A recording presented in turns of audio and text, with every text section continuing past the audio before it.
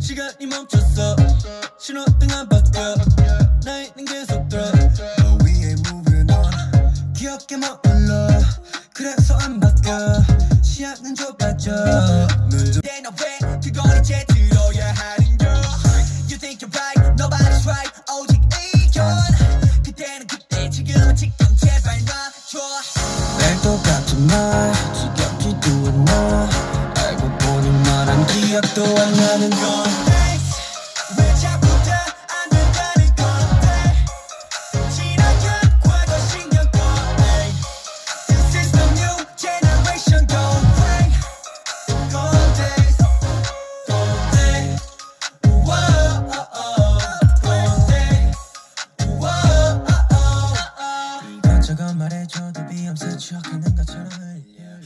안녕하세요. Hi. Hello. 안녕하세요. 안녕. 안녕하세요 여러분. 찬이의 방에 오신 걸 환영합니다. 오늘 몇 회죠? 오늘이 벌써 100회가 되었다고 하네요. 벌써 이제 그 EP 이제 두 숫자가 아니고 이제 세 숫자가 되어버렸어요. 우와.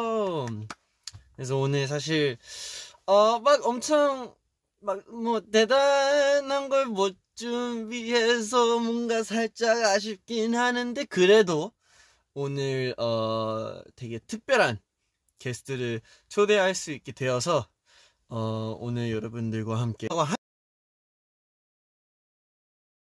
올게요.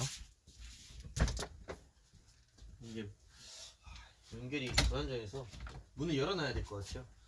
그래야 와이파이가 들어오기도 하고 그러니까 지금 괜찮은 것 같기도 하고. Please fix your Wi-Fi. Okay, okay. I open the door and I think you'll be okay. 잠시만요. 뭐 확인해봐야겠다. 오늘 그치 끊기면 안 되니까 최대한 좋은 수월하게 하면 될 것 같습니다. It actually is better. 오케이. 좋아요, 좋아요. 괜찮아요? 괜찮아요? 괜찮아요? 지금 괜찮은지 is it okay? Is it okay? It's good. 오케이. 좋습니다. 아무튼 찬이의 방 오늘 100회 특집인데 오늘 사실 이제 게스트들을 이제 준비해 왔고 즐거운 시간을 보내려고 해서 또 오늘 사실 여기서 끊고 갈게요. 저 이거 케이크 잠시만 옆에도 두고. 네네네. 다시 들어올게요. 네, 알겠습니다. 자, 잠시만요. 이야. 오케이. 자, 신 두 번째 테이크 2. 네, 자, 앤 액션. 오케이. 네. 그래서 저희가 오늘 와, 형 100킬하면서요. 축하해요. 연기 어색했나? 다시 한번 해보자. 자, 테이크 3. 네, 다시 가볼게요. 형 이거 촌눈 떨어져요. 잠시만요, 여러분.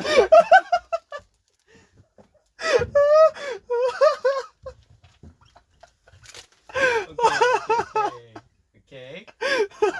자연스럽게. 준비됐어?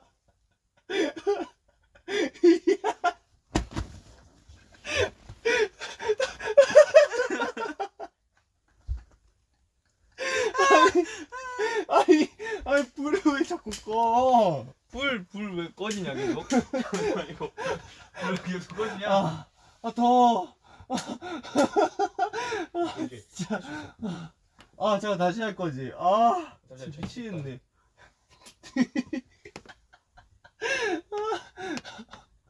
자, 조심. 자, 없던 일이었던 것처럼. 없던 일. 네, 없던 일이었던 것처럼. 뒤에 아무것도 없지 지금. 이제 아무것도 없어. 자, 천천히 가볼게요. 이거 휴대폰 안 나오면 말해줘. 됐어. 자, 준비됐죠? 자, 그럼 테이크 4 할게요.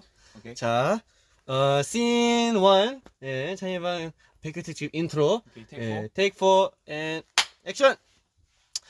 네, 그래서 제가 오늘, 이제, 게스트들을, 초대하게 되었는데요. 언제 올지 사실 잘 모르겠는데, 언젠가 들어올 거라고 제가 곧, 올 시간이 다 된 것 같아요. 네. 그래서, 이 방금, 쿵쿵쿵 소리가, 이게 밑에서 올라오나? 이게 신기하네요. 100회 축하합니다. 100회 축하합니다. 사랑하는 찬이요. 100회 축하합니다. 와, 이게 뭐예요? 이게 우와. 케이크예요. 제 부르면 돼요? 뭘 불러요? 부르면 돼요? 맞아요. 네. 마음에 손. 네네네. 오케이. 소원이요? 오케이. 네. 오케이. 네. 감사합니다. 하나, 네. 둘, 셋. 예. 케이크 여기. 야, 근데 이거 대박이다. 근데 잘 보니까 100회 우와, 또 왔어. 100회 축하합니다. 잠깐만 이거 오다 줄었어요. 야. 감사합니다. 오다가 형 닮은 꽃이 있길래 한번 주워왔어요. 이런 꽃까지 이렇게. 윗면은 이제 좀 이따 앉았을 때 한번 보여주고, 이거 케이크 윗면 앉았을 때 보여주고, 이게 보여주고 싶은데 이게 떨어질까봐. 네. 안 떨어지게 내가 일단 보여줄 저희 수 있어. 위에 코디 그 형이 그 위에 청자켓에다가 검은색 입고 있길래. 형 그러다 저 생일처럼 아니야. 돼요. 그럴 리 없어. 예. 다행이다. 와, 어쨌든 이런 거 어떻게 준비해줬대? 약간 형이 100회 특집으로 이제 그거 약간 맞아요. 옷도 예쁘게 입고 약간 해서 이거 보고 저희도 따라 입었어요. 아유, 감사합니다. 이게 오랜만에 꾸몄죠 저희? 맞네. 아무튼 여러분, 저희 맞춰 입었어요. 맞아요. 오늘 이렇게 저희가 100회 특집이라서 저희 스리라차가 이렇게 찾아오면 오케이. 자, 그러면 좋을 것 오랜만에 같아서. 저희 단체 인사 한번 해볼까요? 네네. 네. 원. 나 아니야 형이. 나야? 내가 쓰리. 둘째가 누구냐? 너 쓰리였어? 맞다. 둘째가 누구야? 아니야, 아닌데? 나 막내인데? 나다. 너가 둘째야? 아닌데? 맞나? 해봐. 오케이. 다시. 하나. 아니 원인집이야. 하나. 오케이. 하나 왜 그러냐? 재원이야 여기서. 다시. 재원이라고. 네. 오케이. 원, 투, 쓰리, 라차 스파이라이트.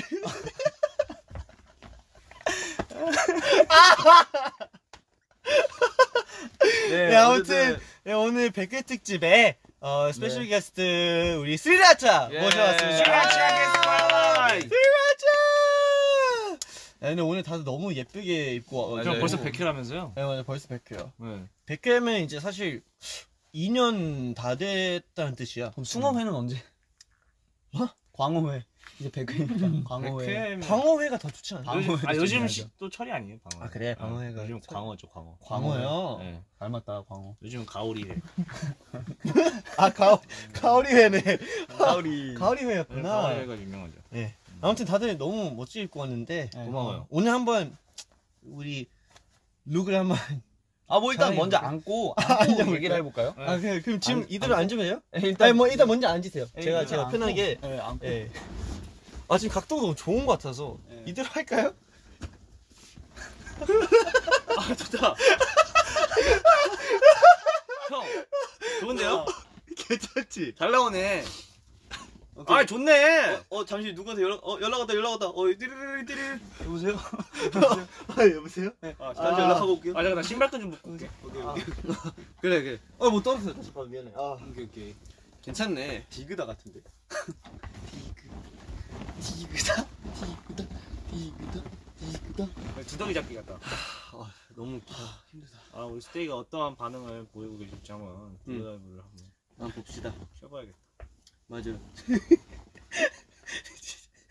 형, 벌써 100만 뷰네요. 뭐라고? 벌써 100만 분이 보고 계시네요. 와. 되게 웃기네요. 근데 지금 각도 너무 좋은 것 같아. 저도 마음에 네. 자, 얼굴이 안 보였어요? 자. 괜찮네.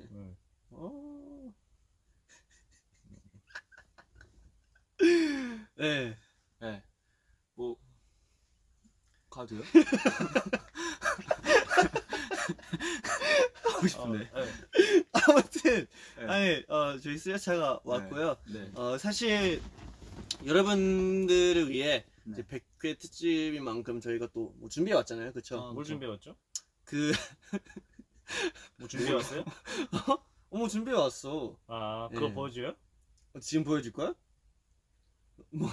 좀 놀라지 않을까요? 놀랄 것 같긴 한데 뭐 보여드리죠. 우리 스테이가 우리 창피할 수도 있어요. 아니야, 창피하지. 아 근데 우리가 만든 결과물이니까. 아 맞아. 아 우리 항상 주때 입기 우리가 입고 싶은 거 입자. 그래 지금 실시간으로 지금 100만 분들이 보고 있는데. 아이고 100만 분이나 보고 계시네요. 그럼 100만 분들한테 아 뭐래 나. 그러면 안 부끄러워. 안 부끄럽지? 안 부끄러워. 나 지금 처음부터 눈물 나거든. 여러분 100회는 이제 다음 주에 다시 예쁘게 입고 예쁘게 입고. 아니야, 이게 패션이잖아. 우리가 잘 준비해 왔잖아. 오케이 그럼 한번 보여줍시다. 그래 보여줘야지. 일단 앉아 있다가. 준비됐죠? 네 준비됐어요.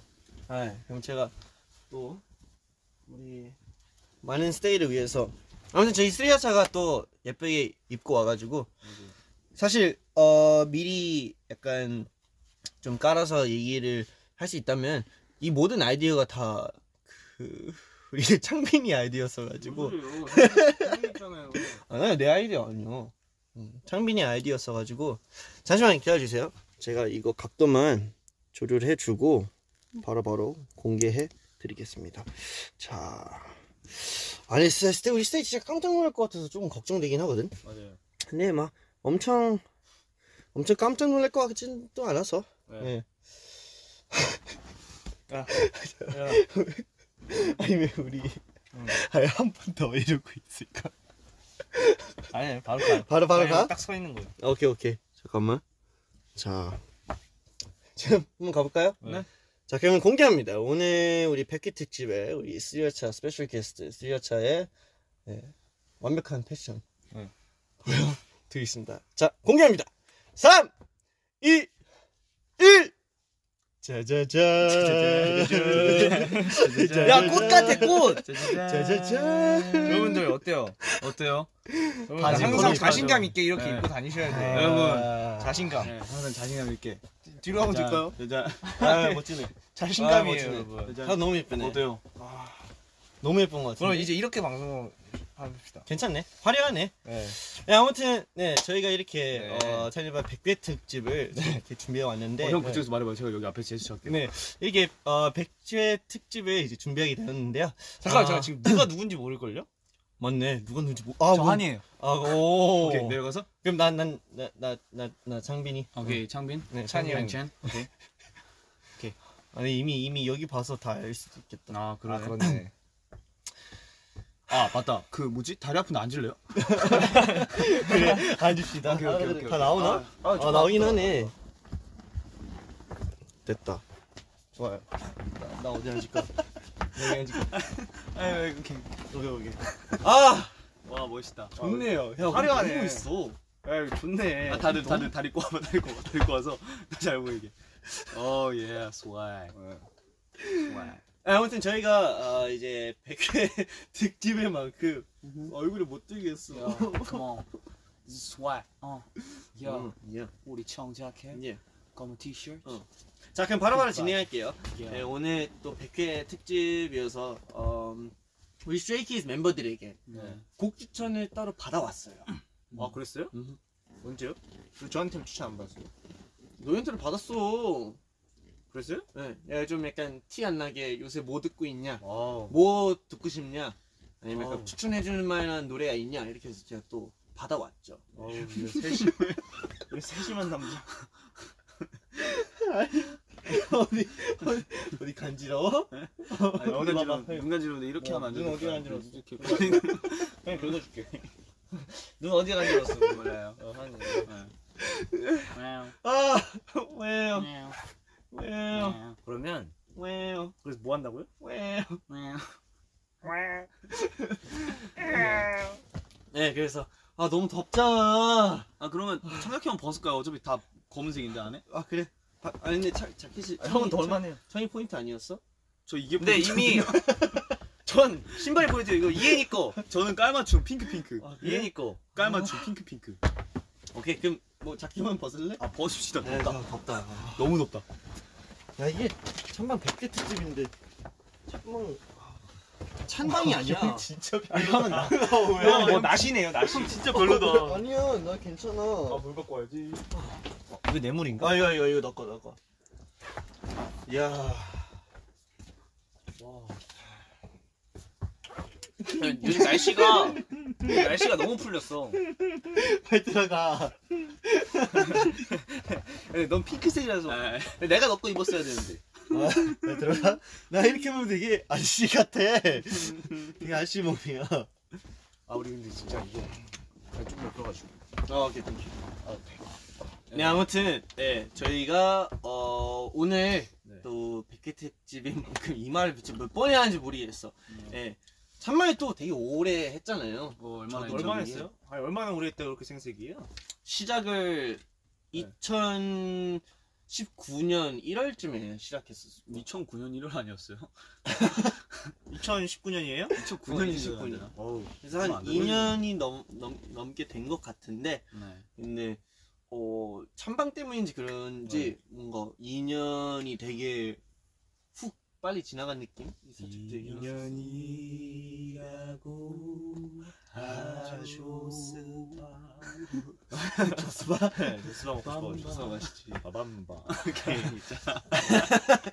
네, 그래서 이제 100회 특집이 네. 좀 특별하니까 네. 제가 이제 또 멤버들의 곡 추천 여러분들한테 들려드릴 이제 곡 추천들을 또 따로 받아왔고 아 진짜. 그리고 준비가 철저하시네. 네 그렇죠. 그리고 또 저희가 또 스테이에 들려드릴 그런 스페셜한 음원들도 있잖아요. 아 진짜요? 네 저희가 아직 공개하지 않은 네. 저희가 그냥 작업한 그리고 이제 저장하고 있는 아. 그런 곡들도 스테이한테 몇 개 좀 들려드릴까 싶어서 아 오늘 드디어 하드디스크 터는 건가요? 진짜 하드디스크에 한 0.1% 숙소에 있던데. 응? 두고 온 거 아니에요? 하드디스크? 네. 하드디스크 숙소에도 있고 여기도 있기는 해. 왜? 아 됐어요. 아 장난을 못 받아 이렇게. 뭐라 할라 했는데 어떻게 받아들였어? 무슨 장난? 아 그래? 그쪽에 있었어? 그럼 내가 갖고 온 거 뭐야? 이렇게 받아냈어야죠. 아 그럼 나 그냥 가면 되는 거였어. 그렇죠. 형 가면 이제 우리가 이제 찬방 말고 창방으로 해가지고. 창방? 창방을 이제 1회를 시작하는 거죠. 아 오케이. 그럼 다시 해볼게. 아니 됐어요. 넘어가요. 넘어가? 이미 김 샜어. 그래? 김 아 샜어. 김 먹고 싶다. 김 먹자. 일단 김 먹자. 김부가 맛있는데. 김부각? 응. 오케이. 이거는 찬방 오늘 100회 각. 사과를 사각사각. 오. 잠깐만. 이 집가? 김부각도 윤도. 바삭바삭. 뭐라고요? 바삭바삭? 김부각도 바삭바삭해.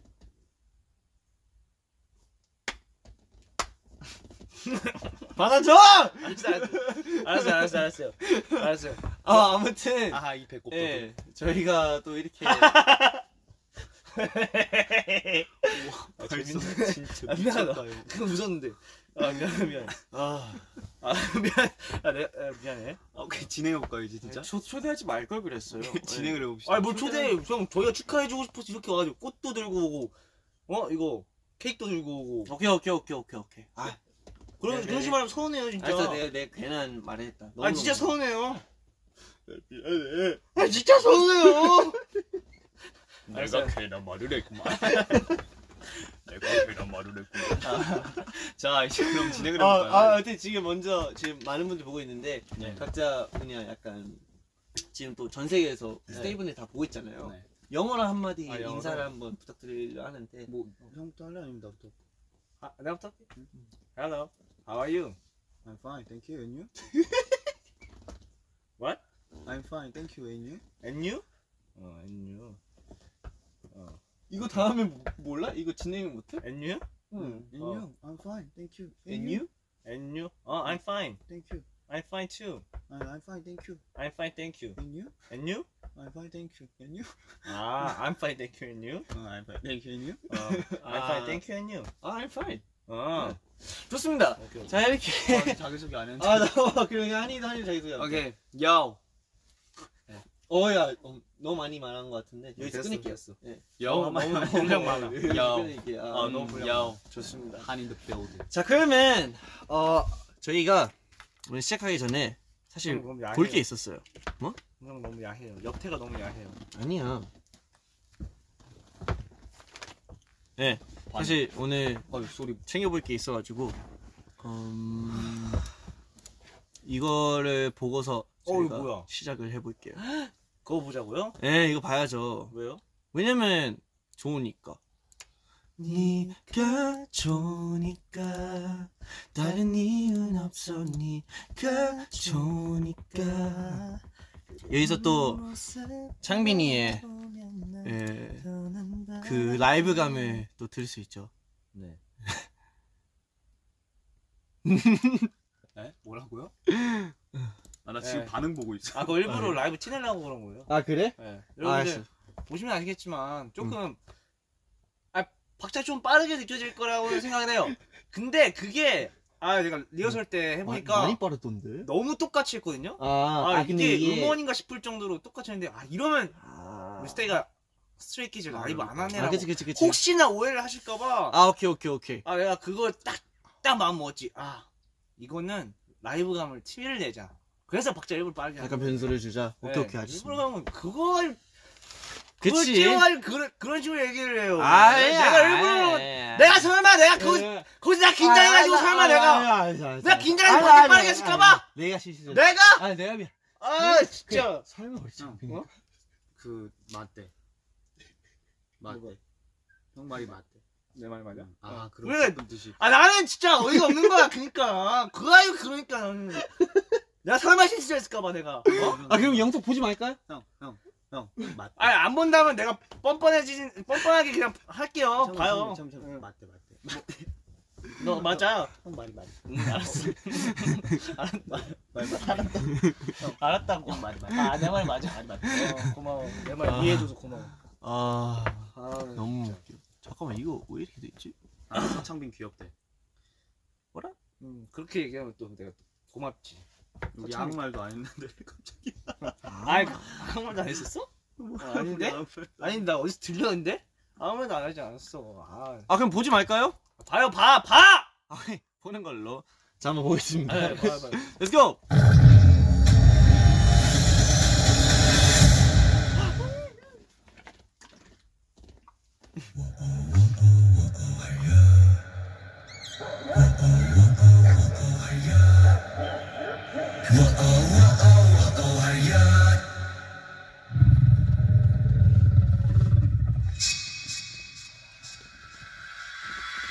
산을 넘어 산 넘어 강을 넘어 강 넘어 산을 넘어 산을 강을 넘어 다 넘어 또 다음 산을 넘어 산 넘어 강을 넘어 강 넘어 산을 넘어 산을 강을 넘어 다 넘어 또 다음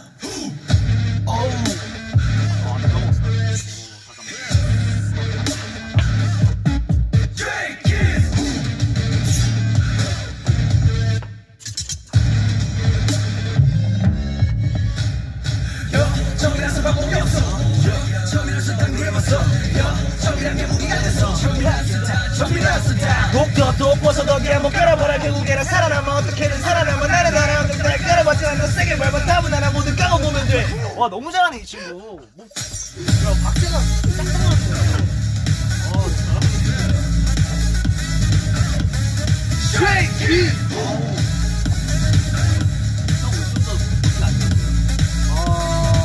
원래는 힘들지 않은 거친 점을 속에 뛰어들었던 나니까 소식 속에 빌딩을 내려보면 여기서 카메라 감독이 뛰어넘기로 했잖아요. 그래 저 카메라 지금 우리 이제 찍는 카메라 그래 저거 잡혀있어. 로고가 딱 나와. 잘했다. 멋있네요 스트레이키즈. 에이 물개박수. 물개박수. 발 아파. 어우. 네, 아무튼 네 저희 킹덤 대면식 스트레이키즈 무대를 한번 보게 되었습니다. 아 진짜 멋있네. 다들 킹덤 재밌게 봤죠? 네, 재밌게 봤어요. 맞아요. 진짜 재밌었어요. 맞아요, 진짜 재밌게 봤어요. 네. 우리 찬이 형 어깨 넓어가지고 이따만 해가지고. 갑자기? 네. 왜? 어? 와우. 와우. 와우. 와우. 와우. 와우. 와우. 와우. 우리 그러면 또 이제 추천하는 곡들. 추천곡들 저 그 궁금해요. 어떻게 리스트를 뽑았는지. 네. 또 요즘 음악을 안 듣는 지 좀 오래돼가지고 음악을 좀 들어야 되거든요. 아 그래? 네, 음악을 요즘 못 들었어요. 네, 음악 맞아요. 좀 들어야 되는데. 그래서 어쨌든 이게 추천곡들을 받아왔는데 네. 누가 추천했는지는 제가 비밀이에요? 네 비밀이에요. 제가 알려드릴게요. 형이 비밀이라고 하니까. 알아? 몰라? 몰라? 모르잖아. 몰라도 다 들으면 누가 추천인지 다 알죠. 와. 제가 우리 멤버들이 그거 고르는 거 모를까봐? 어. 내가? 어. 에이 그거 모르죠. 어떻게 알아 그걸? 내가 뭐 신이야 내가? 필릭스 생일 언제? 뭐? 아 나 진짜. 그거 가지고 그럴래? 9월 15일. 오. 승민이. 22일. 9월 22일. 오. 리노. 민호요? 제요요. 10월. 응. 10월. 10월. 잠깐만요. 10월 20일? 23일? 10월 23일. 23일. 23일. 얘는 이따 10월 25일. 큰일 났다. 아유. 큰일 났어. 큰일 났어. 너 이제 지금 이거 리노 이거 듣고 있으면 10월 22일. 25일. 내가 25일이라 했잖아 아까. 내가 25일이라 했잖아. 찬이 형? 응. 찬이 형 10월이잖아. 응. 10월 3일. 아니야. 10월 5일이야. 10월 3일이야. 10월 10월 5일이야. 2일. 연습생 때 한 10월 5일이었잖아. 진짜 형. 찬이 형은 솔직히 야, 솔직히 내 너무 거는 내 오버 거는 아니에요? 기억해줘야지. 확인해봐. 아무튼 형이랑 예. 5년이 지났어. 5년이. 지나갈게요. 예. 창빈이가 그렇게 멤버들의 생일을 못 기억한다는 게 좀 실망스럽기도 하는데. 아무튼 여러분 지금 200만 명이 보고 있어요. 벌써요? 네. 왜 저희를 그렇게 많이 봐주세요. 부끄럽게 저희 하필 오늘 왜 하필 오늘 그렇게 봐주시는 여러분들 저희가 왜 늦게 했는데요? 왜 늦게 했는데요? 왜 이렇게 많이 봐요? 그러니까 늦게 한 이유가 있었는데. 하필 오늘 이렇게 많이 보니 하필 오늘이어가지고. 예쁘게 꿀꿀. 10월 3일. 네, 지금 윤영 10월 25일. 이제 안 잊는다. 진짜로 한 2년 전에도 이 똑같은 말 했었는데. 내 생일. 너 9월 14일. 오. 근데 형 생일 언제냐? 와. 지금 200만 명이 보고 있어요. 8월 11일이었나? 맞아, 11일. 맞지? 이현이 생일은? 2월 8일. 다 안 해. 다 안 해. 자, 그러면 맞다. 오늘도 나이스 타이밍이네. 뭐야? 저희가 방금 저희 미러 대면식 무대 봤잖아요. 맞아요. 사실 오늘 저희가 4월 4일이잖아요. 네. 이제 4월 4일이잖아요. 4월 4일. 4월 맞아, 4일이잖아요. 네. 4월 4일이 무슨 날이냐? 저희가 첫 음악 방송 1위 한 날입니다. 그니까요. 와! 4월 4일 맞다. 그 깜빡하고 있었네 그거를. 근데 4월 어떤 노래로 1위 했죠? 미로로 미로죠. 이해했어요. 미로. 맞네. 그때 4월 4일 19시였다. 그거. 기억나요? 그래가지고 그쪽 안에서 엠카. 449네 이랬었어. 그쵸? 아니야. 그거 때문에 아니야. 4월 바보야. 4일 19년도에서 449였지. 바보야. 아 그래요? 19시가 아니었어요? 야, 엠카가 6시부터 한 8시까지 하는데. 그래 우리가 그 사이에 1등 했으니까. 그 사이에 1등 했으니까. 그게 뭐 19시야? 대충 19래요. 오케이. 맞아. 19시 맞는 걸로. 오케이. 예. 아무튼 4419가 저희가 첫 음악 방송 1위 했어가지고 생각해보니까 뭔가 다 상상력이 풍부하시네요. 아 예. 그래서 잘 넘어간다. 잠깐 왜 이렇게 뒷골이 땡기지? 왜요? 뒷골? 그래서 이제 뭐 한다? 왜 리스트 빨리 듣고 싶어요. 맞아요. 왜 이렇게 끌어요? 아니 자꾸 할 얘기 하니까 그러는 거지. 아무튼 자 사실 제가 또 왔는데 저거 왔어. 뭐 틀리지? 아 좋다. 저걸로 시작해야 되겠다. 뭐야? 자 얘들은 30분 지났는데 시작을 하네.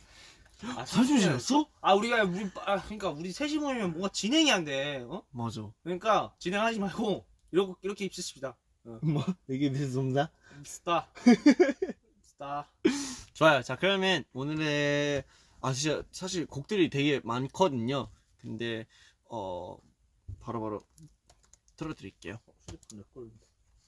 자 그러면 우리 스트레이키즈 멤버 중 한 명이 추천한 첫 곡 바로바로 한번 가보겠습니다. 여러분 준비됐나요? 네, 준비됐어요. 야 흥이 넘친다. 오늘 분위기 장난 아니에요. 여러분 준비됐나요? 3시간 가자. 좋습니다. 하고 싶은 대로 자 해. 그럼 오늘 첫 노래 가볼게요. Let's go. 네. 울컥하 사랑해. 나도 사랑해. 오, 이 노래를?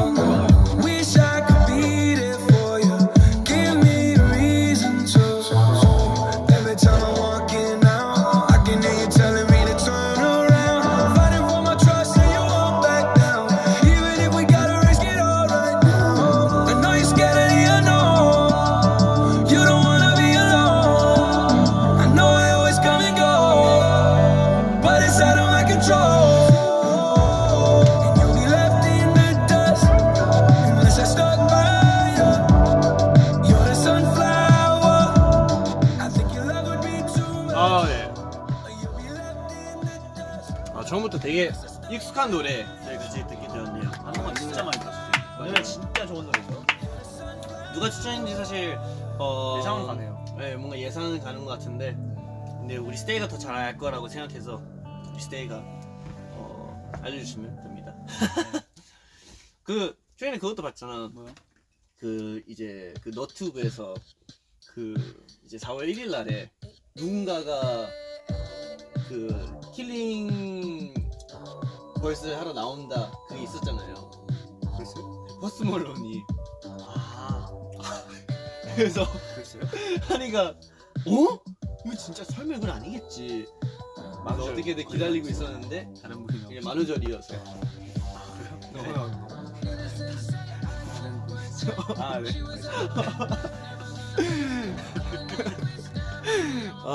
이거 진짜 재밌었는데. 왜요? 네. 아니 나 한번 봐봐. 좀 진짜 이따 보여줄게요. 재밌어. 알겠습니다. 이거 진짜 재밌어. 궁금하네요. 그러면 이제 다음 곡인가요? 바로 넘어갈까? 네. 다음 오케이. 곡. 바로 다음 곡은 넘어갈게요. 뭔가요? 다음 곡은 다음 곡이 뭔가요? 소고기.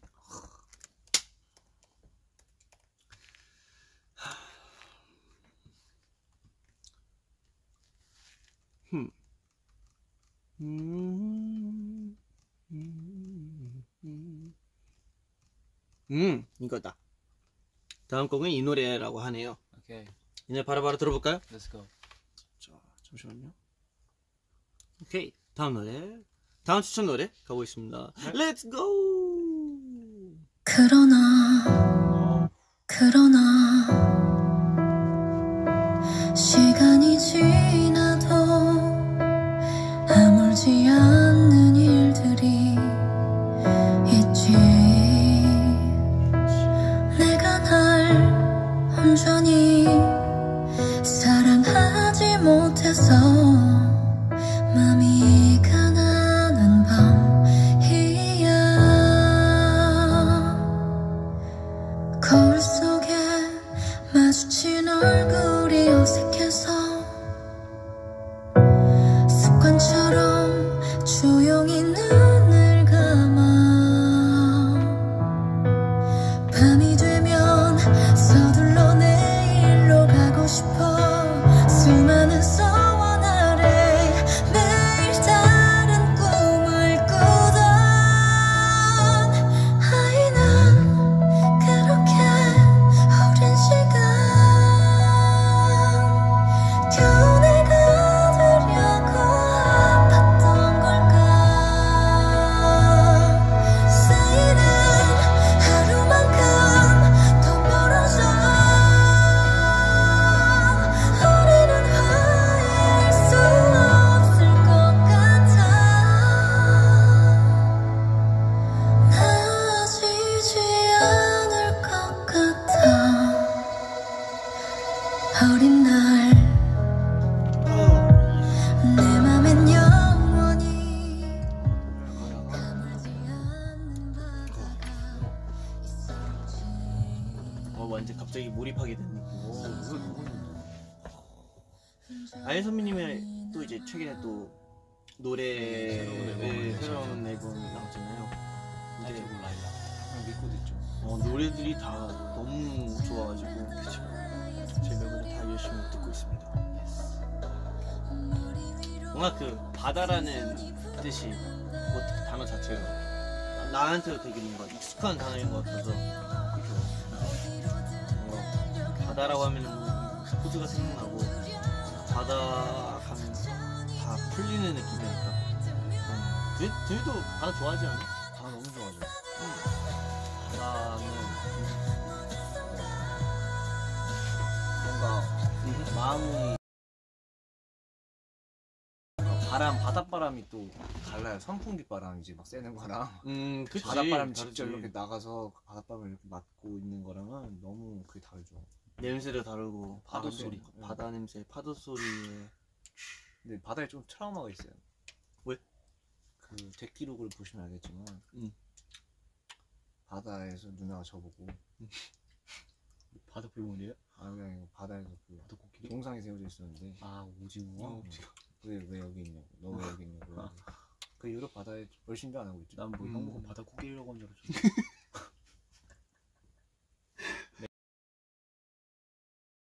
네. 바다 코끼리 얼마나 센지 몰라? 세면서 아니 뭐 바다에 대한 뭐 그런 추억이나 그거 많이 적었어요. 그 바다도 좋아하는데 뭔지 알 것 같아. 그 약간 락프 나도 알지 그거. 그 바다 근처에 있는 약간 아닌데 산 갯벌이 이제 형이 말한 그 머드 축제 막 이런 거 있잖아요. 그건 또 다른가요? 그 갯벌이 이제 밀물이랑 썰물 있잖아요. 맞아요. 그거 이제 그러니까 바다가 빠졌을 때 그 밑에 엄청 지폭지폭한데 그쪽에서 약간 그 뭐지 작은 개 조개?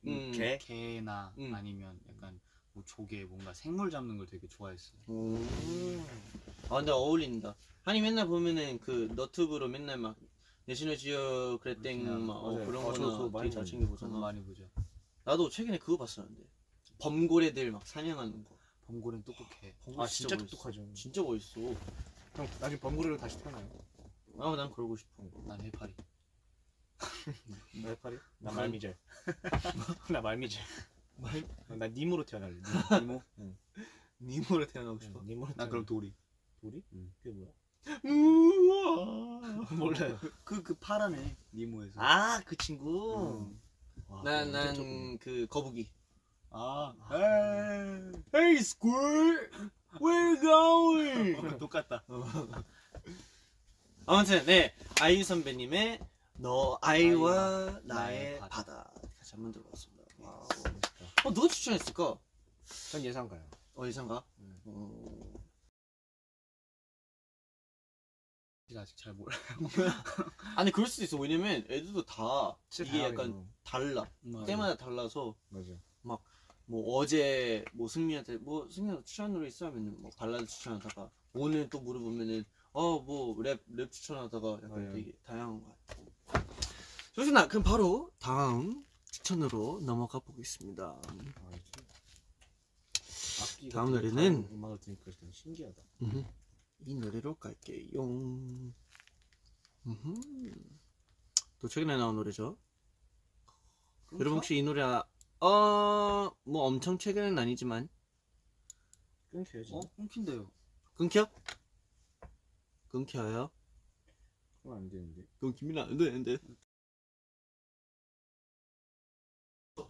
여기 되게 덥다. 작업실 왜 이렇게 더워졌네. 모르겠다. 아니야, 끊기진 않을 거야. 끊겨? 끊긴대요. 진짜? 연결이 불안정합니다라고 뜨긴 하네요. 그게 안 되네. 다시 됐나? 안 켜지는데? 갯벌 안 얘기할 돼. 때, 갯벌 얘기할 때. 안 돼. 지금은 됐어. 안 끊겨. 아까 끊겼는데 지금은 괜찮. 지금 괜찮? 네. 지금 괜찮은 것 같기도 하고. 괜찮은 건가? 언니 계속 약간 연결이 불안정함이라고 뜨기는 하다. 왜 그러지? 지금 괜찮을 수 있어. 됐어? 됐나? 됐을 거야. 지금은 괜춘. 진짜로요? 감사합니다. 괜찮은 것 같은데? 오케이. 무슨 얘기하고 있었지? 갯벌 얘기하다 끝났지? 네. 갯벌 얘기하다가 또 다시 태어나면 어떤 동물에 태어나고 싶냐 이렇게 얘기하다가 범벌의 해파리 그리고 뭐였지? 장빈이 거. 말미잘이요. 네, 이렇게 했는데 다음 노래로 넘어가 볼게요. 이 노래 알죠, 여러분? 댓글 보느라 봐봐. 이 노래 알죠? 네. 이 노래. 이 노래 바로 한번 들어볼까요? 네, Let's 좋아요. go. 좋습니다. 무대도 보는데. 자, 그럼 다음 추천받은 노래 가보겠습니다. Let's go! 우리 너무 My life's been magic, seems fantastic. I used to have a hole in the wall with a mattress. Funny when you want it, suddenly you have it. You find out that your goal's just plastic. Every day, every night, I've been thinking back on you and I. Every day, every night, I work my whole life just to get right, just to be like. Look at me, I'm never coming down. I work my whole life just to get high, just to realize everything I need is on the, everything I need is on the ground, on the ground. Everything I need is on the ground. You were golden, coming down.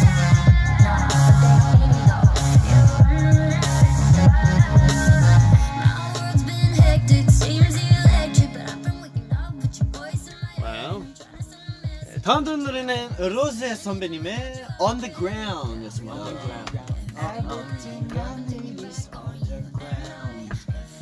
네, 확실히 약간 이번 노래가 되게 좋은 것 같아요. 저번에도 이제 스테이한테도 한번 찬이방에서 틀어주긴 했는데 들을 때마다 되게 좋은 노래인 것 진짜 같아서 독특한 것 같아요. 진짜 독특한 것 같아요. 독특해서 너무 좋아요. 진짜. 맞아. 자꾸 듣게 돼. 네. 맞아. 자꾸 듣게 되는 그런 것 같아.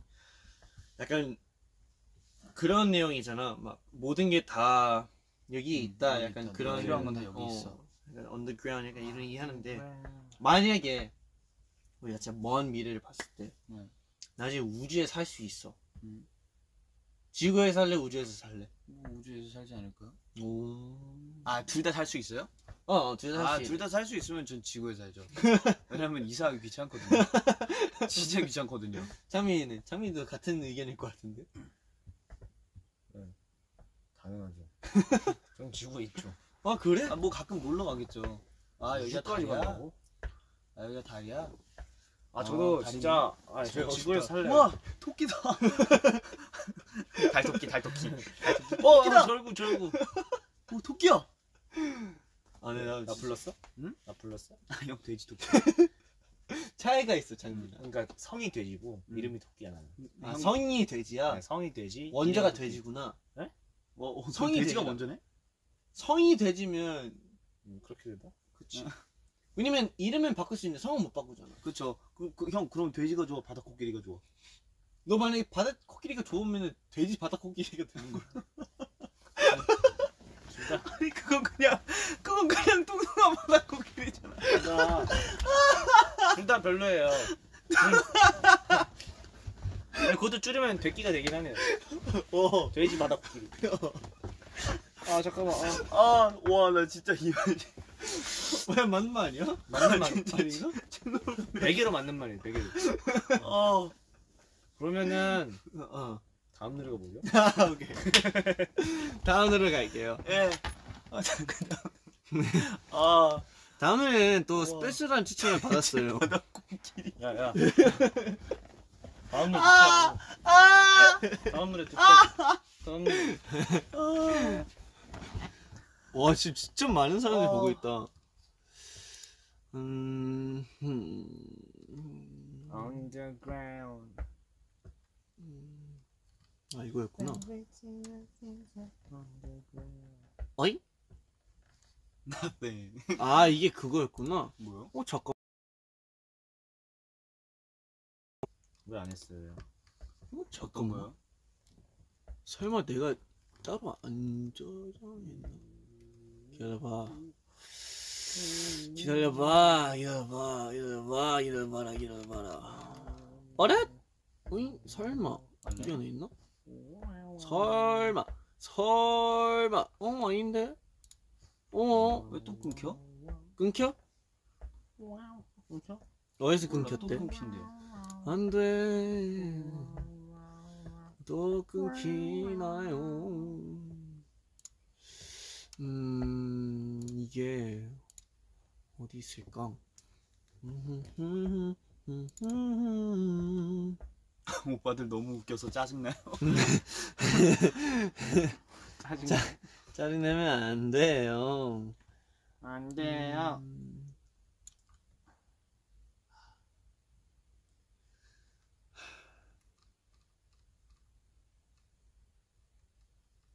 이건가? 아닌데?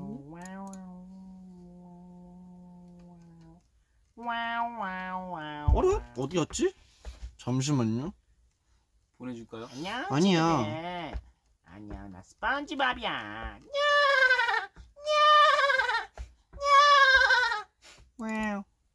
스테이 안녕. 난 스펀지밥이야.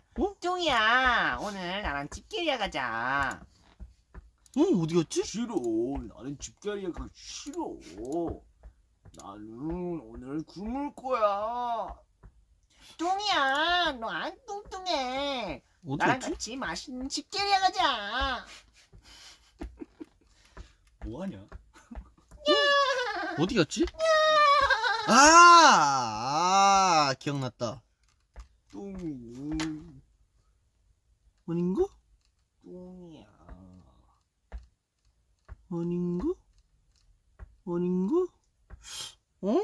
찬영, 얼른 노래 좀 틀어줘요. 기다려봐. 그냥 지금 뭐 하는 거예요? 성우하래 형 보고. 지금 다 기다리잖아요. 지금 300만 분이 거의 300만 분이 보고 계세요. 야, 네, 기다려봐. 형 때문에 지금 기다리고 있어요. 여기 있다. 형 때문에. 찾았어요. 뭐 해요? 자, 다음 추천곡 한번 들어볼까요?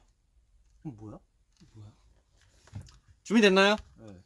자, 그럼 다음 추천곡 바로 한번 가보겠습니다. Let's go! 좋네 노래. 예상이 가네요. 이거예요? 오늘은 뭐 먹지?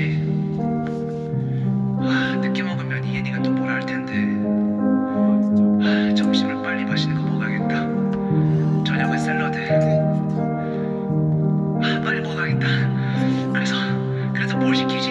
아니 주택기 판단해. 네가 먹고 싶은 거. 어두운 세상 속 서천빈 없으면 무슨 재미로 살아야 할까. 고장날 것 같아.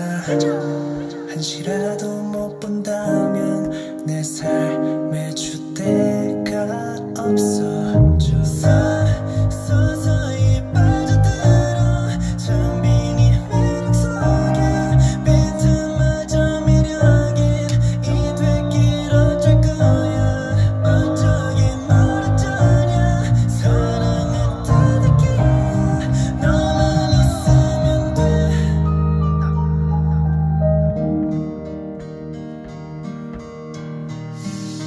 일단 여기까지 저희가 작업을 하게 되었는데 네. 사실 이제 뒷부분이 남아 있거든요. 네. 제 차례인가요? 아, 제 차례예요? 그럼 너가 하셔야죠. 지금요? 너가 하셔야 돼요. 네. 이렇게 저희가 이제 그 브이라이브를 통해서 예. 이제 창빈이와 함께 이런 곡을 만들게 되었는데요. 네. 혹시 한씨가 괜찮다면 네. 오늘 100회 특집인데 네. 특별한 특집인데 한씨의 벌스라도 혹시 어느 정도 작업하는 모습을 한번 보여드리고 가는 게 어떨까? 나 그러면 네. 댓글에서 가사를 몇 개 추천받아서 그걸 넣어서 만들어 봅시다. 좋아요, 좋아요. 지금 그럼 이거 2절 지금 만든다고요? 그래요. 어때요? 정말 즉흥적인 찬방이네요. 좋네요. 지금 만들자고요? 여러분 지금 2절에 넣고 싶은 가사를 한번 적어서 맞아요. 네, 사실 넣어주시면 한이가 생각하기에 앞에 1절에 나온 가사들이 마음에 들어요? 약간 어때요? 듣는 입장에서. 데끼에게 사랑을 줍시다. 데끼에게 먹을 걸 줘야 되는 거 아닌가요? 그럼 그런 얘기를 뒤에다 풀어볼까요? 아, 어때요? 그럴까요? 네. 돼지 코끼리건 토끼건 너 언제나 데끼. 아, 이것도 넣어야겠다. 여러분. 좋았어. 돼지 코끼리건 뭐였냐? 돼지 코끼리건 토끼건 재밌네.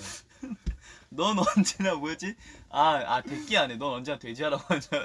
넌 언제나 데끼야. 오케이. 데끼야. 오케이. 아니 이거 어느 정도 뽑아서 보내줄까? 그러니까 하고 있을래? 뭐 들으면서 바로바로 녹음하죠. 바로바로? 네, 바로바로 녹음하는 건가요? 솔직히 저는 그 네. 멜로디를 딱 생각해서 하는 스타일이 아니고 즉흥적으로 나오는 스타일이에요. 좋아요. 아주 마음에 들어요. 사실 저희가 이제 작업하는 그 과정에서 우리 한이가 정말로 그 작업하는 게 정말 빠르거든요. 그래서 그런 모습들도 이제 또 이스테이가 보일 수 있으면 진짜 재밌을 것 같네요. 그쵸? 한시 뭐 아직 뭐 만들 시간 필요하잖아요. 제가 틀어드릴까요?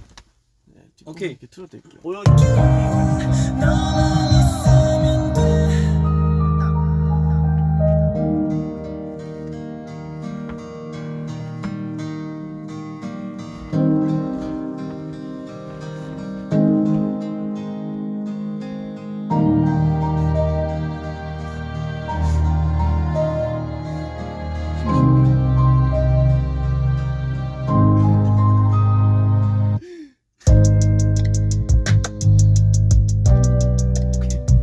대충 여기까지 하고 나머지는 그냥 대충 이렇게 해보고 그래? 나머지 프리스타일로 해봅시다.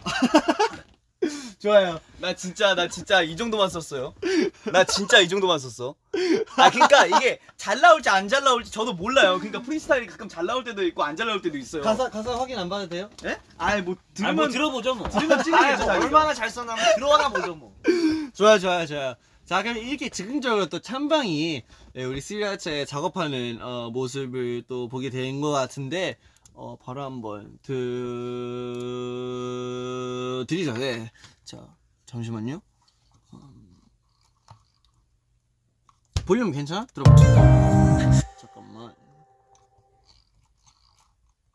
볼륨 확인해볼게요. 괜찮아요. 괜찮아? 너무 큰가? 한번 그냥 들어볼게요.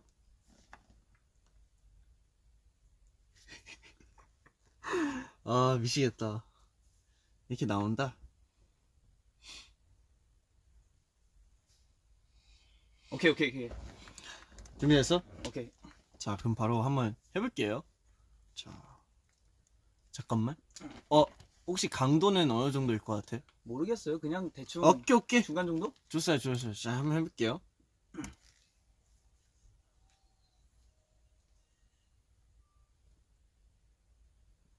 돼지 코끼리건 형이 토끼건 넌 언제나 돼지야 아니면 돼지인가.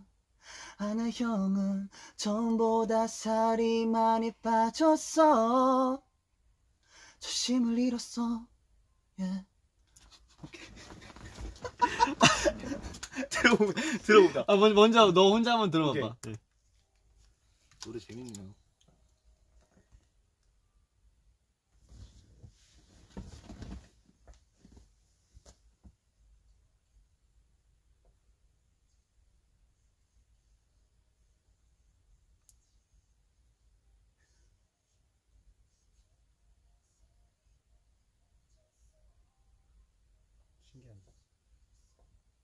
괜찮은데? 괜찮아?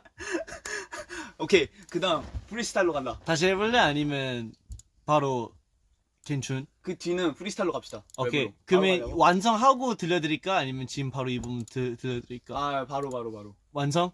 완성하고 들려드릴게요. 오케이. 자, 그럼 다음 부분 넘어가 볼게요. 오케이. 순조롭구만. 웹으로 한다.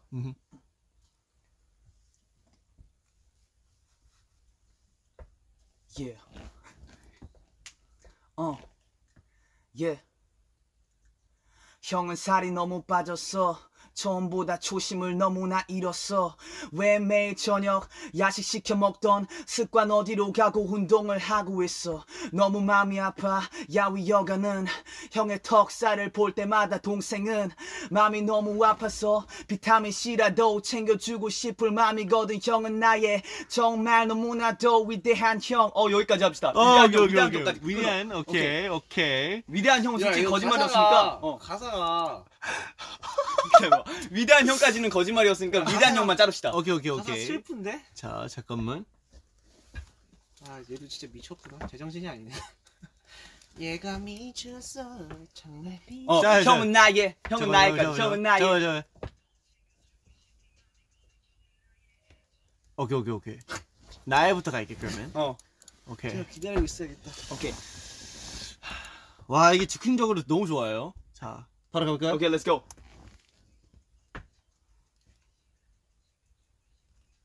형은 나의 돼지 아니면 그냥 돼지. 아니야 솔직히 어울려 바다 코끼리. 너무 귀여워. 미쳤냐? 재밌어. 계속해. 멈추지 마. 나 잠시만. 나 고기를 너무 많이 삼켜서 배 아파.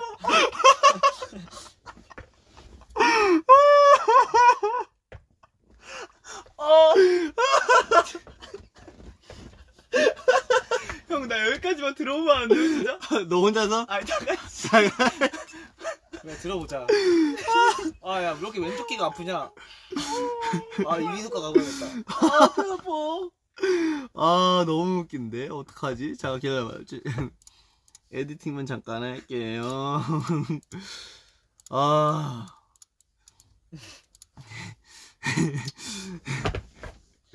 우리 스테이가 너무 좋아하는 거 아니야? 좋아할까요? 그래, 스테이만 좋으면 됐어. 솔직히 그렇긴 해. 스테이만 좋으면 됐어. 내가 바다 코끼리가 돼도. 형 바다 코끼리 좋다. 돼지가 돼지 토끼예요. 돼지 바다 코끼리가 돼도. 형, 나 바다 코끼리 좋아하는데. 바다 코끼리 좋아. 야, 바다코끼리 멋있어. 바다코끼리 얼마나 멋있는데. 야, 바다코끼리 멋있단 말이야. 바다로 가는. 잠깐만요. 토끼야 미안해. 형 지켜주지 못했다. 요 부분인가? 내가 어디부터지? 나는 저 벌게 먹을 게 어디 있나. 나는 진짜 미쳤어? 얘가 미쳤어 정말 미쳤어. 형, 나 벌스 4마디 정도 더 생각났어요. 뭐? 나 머릿속에서 벌스 4마디 정도 생각났거든요. 더? 4마디만 좀 더 합시다. 4마디. 오케이, 잠깐만. 정리하고 있어봐. 오케이.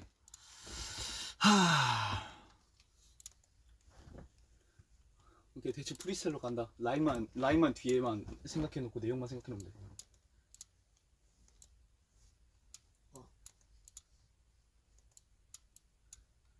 너무 웃긴데.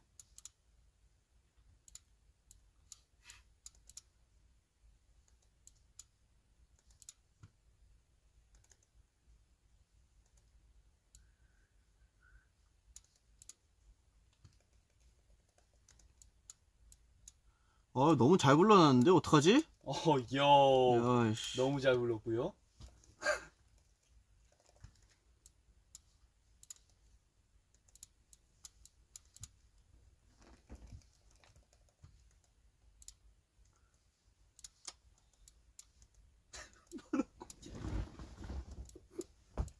진짜? 바다코끼리 너무 웃겨. 너무 좀.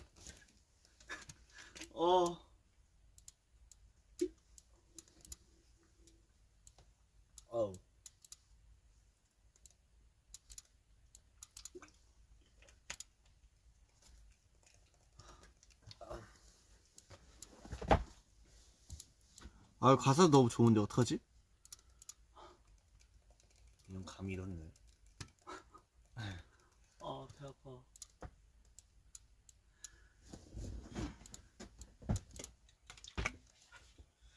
어두운 세상 속 텅 빈 목숨이야. 무슨 재미로 살아갈까.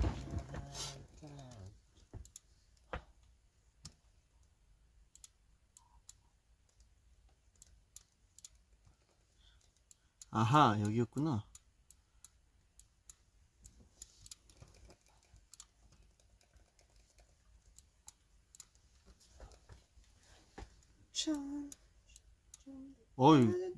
멜로디 너무 좋은데?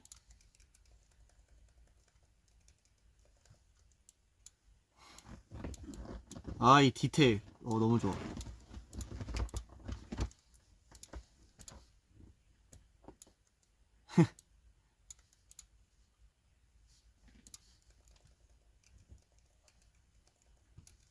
형 천천히 해요. 천천히.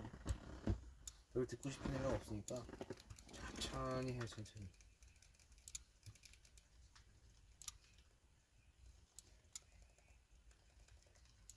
350만인데. 오케이, 좋아요. 한번 모니터 해볼까요? 예스. 오케이, 자 가보겠습니다.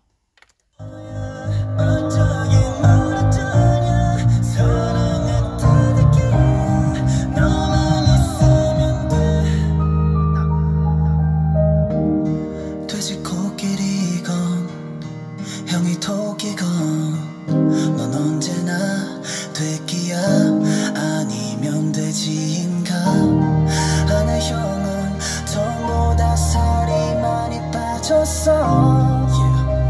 조심을 잃었어.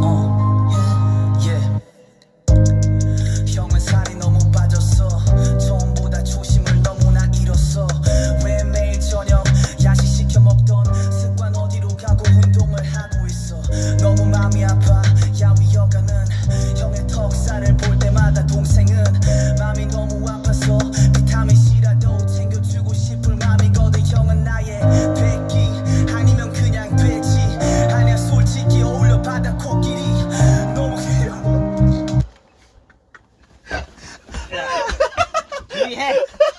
우리 해봐봐. 우리 해. 바다코끼리. 야, 형 바다코끼리 텐딩 되고 있대.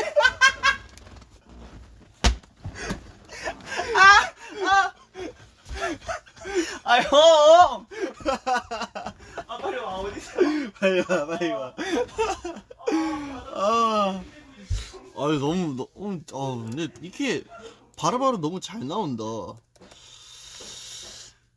하나 어디부터 다시 찍을 거야? 하나 어디부터 다시 찍을 거야? 에? 어디부터 다시 찍을 거야? 형은 나의 돼지 아니면 그냥 돼지 아니야 솔직히 어울려 바다 코끼리. 나 코끼리까지 할게요. 코끼리까지? 코끼리부터 아니면 까지 이거 쓰고. 코끼리. 오케이. 아니야 솔직히 어울려 바다 코. 오케이. 야, 나 힘 빠졌어. 어떡하지? 어이가 없네. 내가 어이가 너무 없다. 어이가 없어. 사람들 우리 보고 무슨 생각할까? 네? 검은 상의에 알콩달콩한 하의에 무슨 생각할까요? 진짜 무슨 생각할까? 얘네들 미쳤어. 자, 그러면 이어서 가볼게요. 야. 오케이, 준비됐어? 음. 이제 갈게요. 내가 사랑하는 형 서창빈 영어로 이름은 SPR. 다시 해보자. 오케이, 다시. 좀 앞에서 줄게. 오케이. Let's go. 오케이. 온다. 내가 사랑하는 형 서창빈 형아의 랩 네임까지 사랑스러워 스피어 B. 그 빨간 건 왜 그부터 다시 합시다. 오케이. 스피어 B부터 다시 합시다. 자, 두 마디 시간을 뿌리는 처음이다 나도. 잠깐만. 그부터? 아니, 스피어 B까지. 오케이, 잠깐만.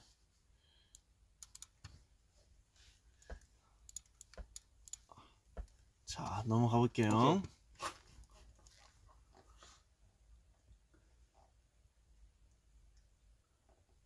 오늘 대체 왜 입은 거야 빨간 바지. 용돈도 받으면서 그냥 새로 하나 사지. 형 고기는 타지. 타지 고기는 타지. 고기 그치 너무 많이 오케이, 구우면 오케이. 타기는 해. 오케이 그러면 나 태우고 싶냐? 사지까지 하나. 아니야, 다시. 오케이 알았어. Let's go. 오케이 온다. 형 도대체 왜 입었어 바지랑 왜 입었어 바지는 입어야지. 빨간 바지. 내가 진짜 바다코끼리인 줄 알아 이 자식아? 바지는 입어야지 임마. 사람 취급은 해 임마. 미안해. 나 정리하고 할 거야. 나 진짜 나 이 상태로 못할 것 같아. 나 정리하고. 왜 입었어? 바지가 나올 줄 몰랐네. 여기서 끝내. 여기서 끝. 야, 지금 바지 왜 입었니? 왜 입었어? 왜 입었어? 바지. 바지는 입어야지. 바지를 입어야지, 그치? 바지는 입어야지 먹청아. 사람 취급하래.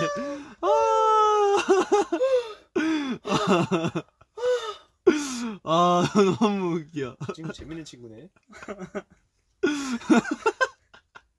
진짜 바다코끼리가 아니잖아. 바지는 입어야지. 그래 임마.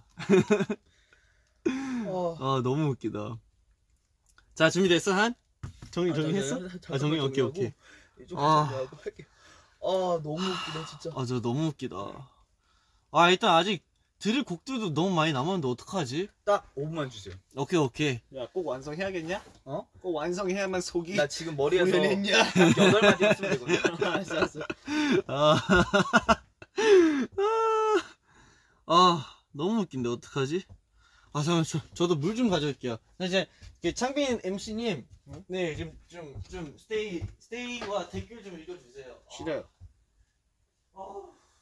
내가 댓글을 읽어야지. 코끼리의 속성. 여러분들, 오늘 하루 바다코끼리 나왔다고 한순간에 돼지 토끼가 아니고 바다코끼리가 되는 거는 돼지에 대한 그게 아니에요. 여러분들, 돼지 얼마나 서운하겠어요.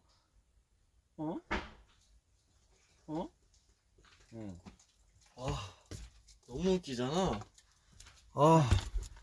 뭐라고요? 바다코끼리가 싫더라고요? 진짜로? 실시간 트렌드 6이라며 바다코끼리. 진짜 왜 그럴까 우리 스테이도. 나 진짜 왜 이래요? 야, 바다코끼리 얘기 누가 꺼냈어 오늘?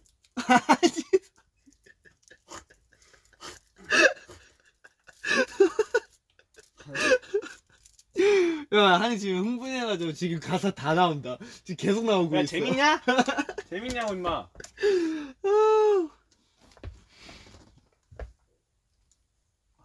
바다코끼리. 그래 나 돼지 토끼야. 저희 나중에 이 노래 완성하고 본캐, 돼끼, 부캐, 바다코끼리. 괜찮은데? 나쁘진 않네요. 나중에 이 음원 완성시키고 발매를 해야 하나요? 이거 어떻게 해야 되냐? 이거 발표할 거면은 2절 다시 만들어. 2절 다시 만들어. 창빈송을 이 친구가 이거 1절도 다시 봐야 될 것 같은데. 원래 감동적인 노래였어요, 여러분들. 아니 그럼 이렇게 하자. 이렇게 하자. 자, 기다려봐. 마음이 찢어지고 그런 진짜 마음이 찢어져요, 얘 때문에. 기다려봐. 까지 사랑스러워 spirit beat. 얼마나 감정을 폭발시키려고.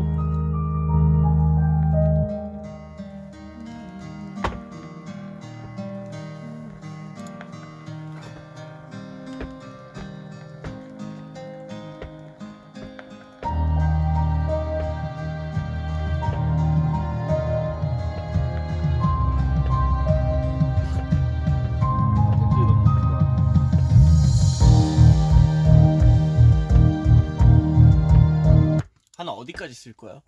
딱 여기까지요. 딱 여기 그 딱 랩 끝날 때까지. 랩 끝날 때까지만? 오케이. 그럼 이거 뒤에 이렇게 하면 되겠다. 너무 웃긴데 어떡하지? 형 한번 틀어줄 수 있어요, 내 마지막. 그럼 이 다음엔 창빈이가 맞아 끝내면 되겠다. 그러겠다. 안 끝내요. 맞으면 되지. 너도 이제 너가 할 말 있을 거 아니야. 안 그래? 이게 대끼 내가 사랑하는 영 대끼 찬반 소창민 형 나의 랩 내일까지 사랑스러워 spirit beat. 그치? 일로 와서 써. 일로 와.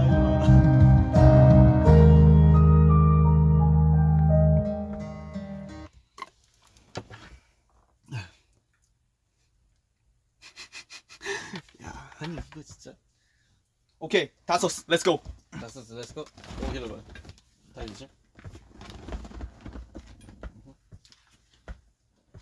You ready? 예. 오케이. 자, 그럼 마저 녹음할게요. 오케이 렛츠 고. 바로? 바로. 바로? 예스. 바로. 원 오케이. 테이크. Let's go. 잠시만 핸드폰 떨어졌어. 바로. 오케이, 바로. 바로 Let's go. 바로. 형의 목소리는 마치 무야호 언제나 귀 속에 조용히 내게로 속삭여. 물론 난 사랑하거든 우리 형의 모든 걸. 그러니까 하고픈 거 다 하면서 다 살아. 와우. 한 번 더 하자. 한 번만 더 할게요. 오야. 좋은데? 야, 가사 좋은데? 가사 너무 좋은데? 야, 이 친구. 지금 무야호 아주 때문에 밀당을 또- 잘하네 아주. 야, 자 갈게요. 다시 할게요.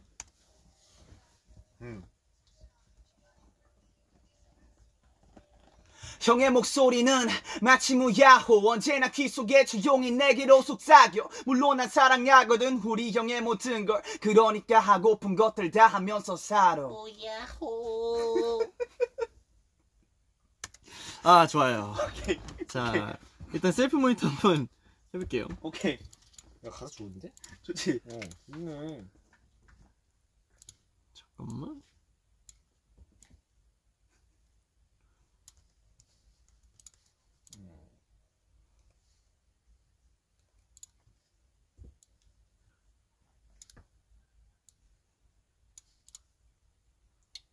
잠깐만, 바다코끼리가 실트 5이라고? 좋아. 좋아? 네. 괜찮아? 좋아요. 한번 들어볼까요? 그러면? 렛츠 고. 오케이. 야, 오늘부터 유튜브에 이길 어쩔 거야 어쩌긴 뭘 어쩌냐 사랑은 따뜻해 너만 있으면 돼 돼지 코끼리건 형이 토끼건 넌 언제나 돼지야 아니면 돼지인가. 하늘 형은 전보다 살이 많이 빠졌어. 조심을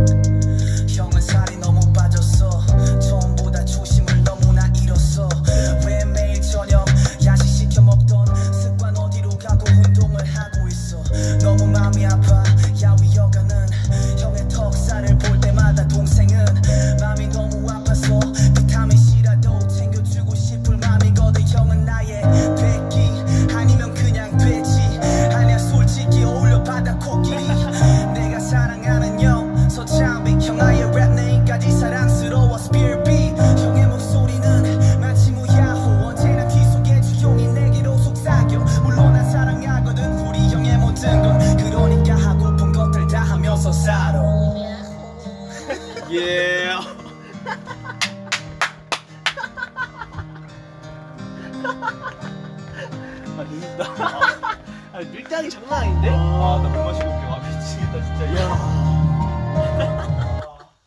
야 이거 어떡해? 와 오늘 레전드다 진짜. 재밌다. 스리라차 이러고 놀아요. 저희 진짜 이러고 놀아요. 약간, 자 물론 약간 진짜 저희 음원 작업은 뭐 가끔씩 이렇게 할 때도 있기는 하는데 저희는 심심할 때 이렇게 놀아요.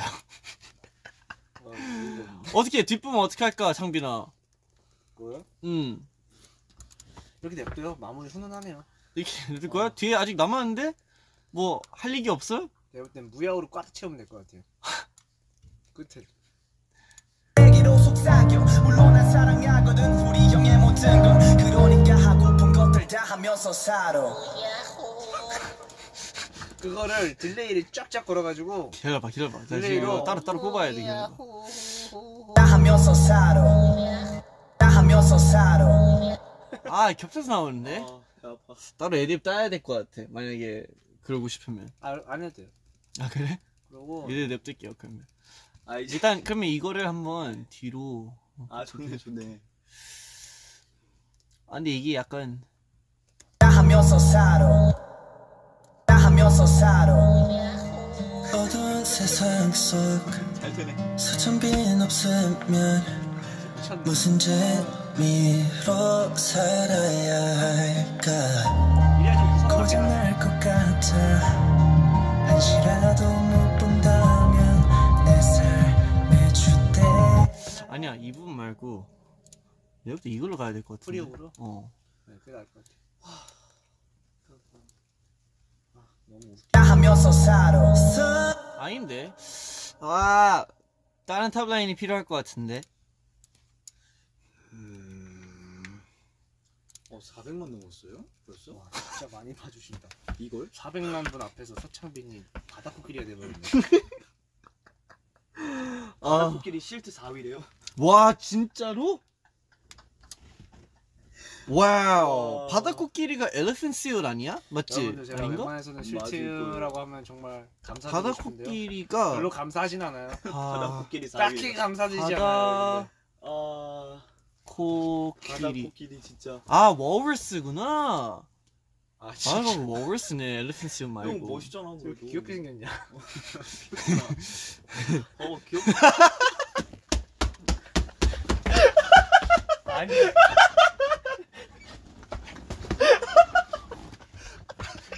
귀엽게 생겼네. 야 귀엽다. 귀엽네.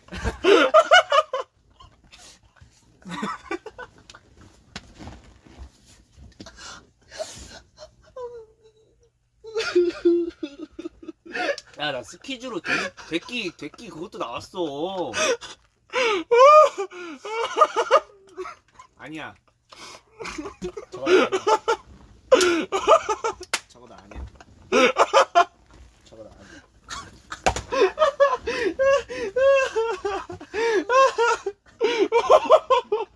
저거 나 아니야. 배 아파.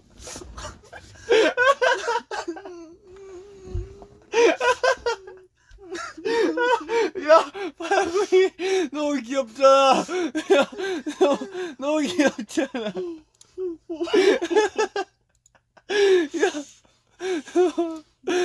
너무 귀여워.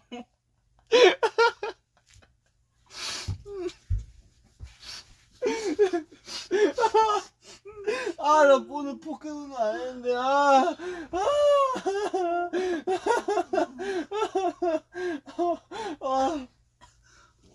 진짜 눈물 나. 어떡하냐?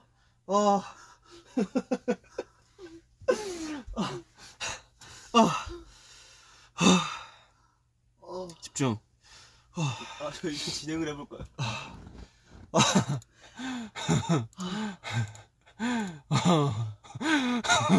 아니야. 저거 나 아니야.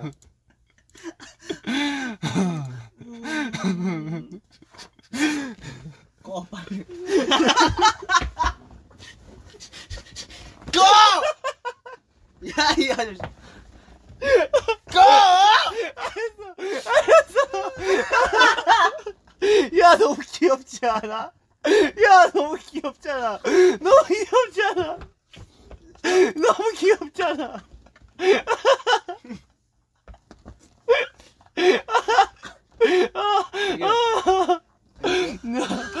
오케이. 이제 진행하자. 나 진짜 목 아파.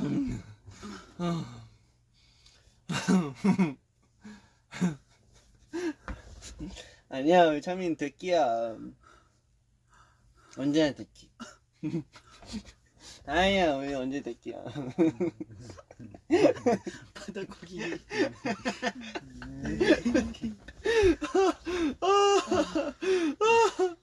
야, 우리 아직 추천할 곡도 너무 많았어. 자, 그러면 이거 안돼. 자, 한번 처음부터 한번 들어볼까요? 됐어요. 처음부터 한번 들어봐야 될 것 같아. 됐다고요. 뭐 듣냐고요. 아니야, 야, 곡이 어느 정도 완성이 됐는데 처음부터 한번 들어야 될 거 아니야. 뭘 또 들어요. 아니야. 자, 뭘 또 듣냐고요. 진짜. 처음부터 한번 들어볼게요. 마음대로 해. 자, 들어. 재밌겠다. 오늘은 뭐 먹지? 늦게 먹으면 이엔이가 또 뭐라 할 텐데. 점심을 빨리 맛있는 거 먹어야겠다. 저녁은 샐러드. 빨리 먹어야겠다. 그래서 뭘 시키지? 아니 준대 있게 판단해. 네가 먹고 싶은 거. 어두운 세상 속 서천빈 없으면 무슨 재미로 살아야 할까. 고장날 것 같아. 한시라도 못 본다면 내 삶에 주대가 없어. 서서히 빠져들어 장빈이 매력 속에 빈틈마저 미력인 이 되길 어쩔 거야. 어쩌긴 뭘 어쩌냐. 사랑은 따뜻해. 너만 있으면 돼. 돼지코끼리건 형이 토끼건 넌 언제나 돼지야 아니면 돼지인가. 아내 형은 전보다 살이 많이 빠졌어. 조심을 잃었어. 형은 살이 너무 빠졌어. 전보다 초심을 너무나 잃었어. 왜 매일 저녁 야식 시켜 먹던 습관 어디로 가고 운동을 하고 있어. 너무 마음이 아파. 야위 여가는 형의 턱살을 볼 때마다 동생은 마음이 너무 아파서 비타민 C라도 챙겨주고 싶을 마음이거든. 형은 나의 돼지 아니면 그냥 돼지 아니야. 솔직히 어울려 바다 코끼리.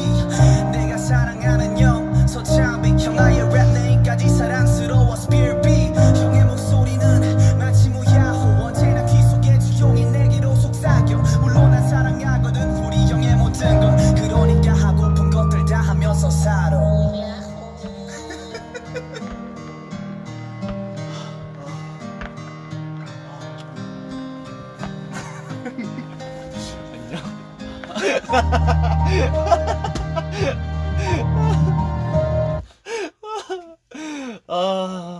야, 바스코끼리 너무 귀여운 거 아니야?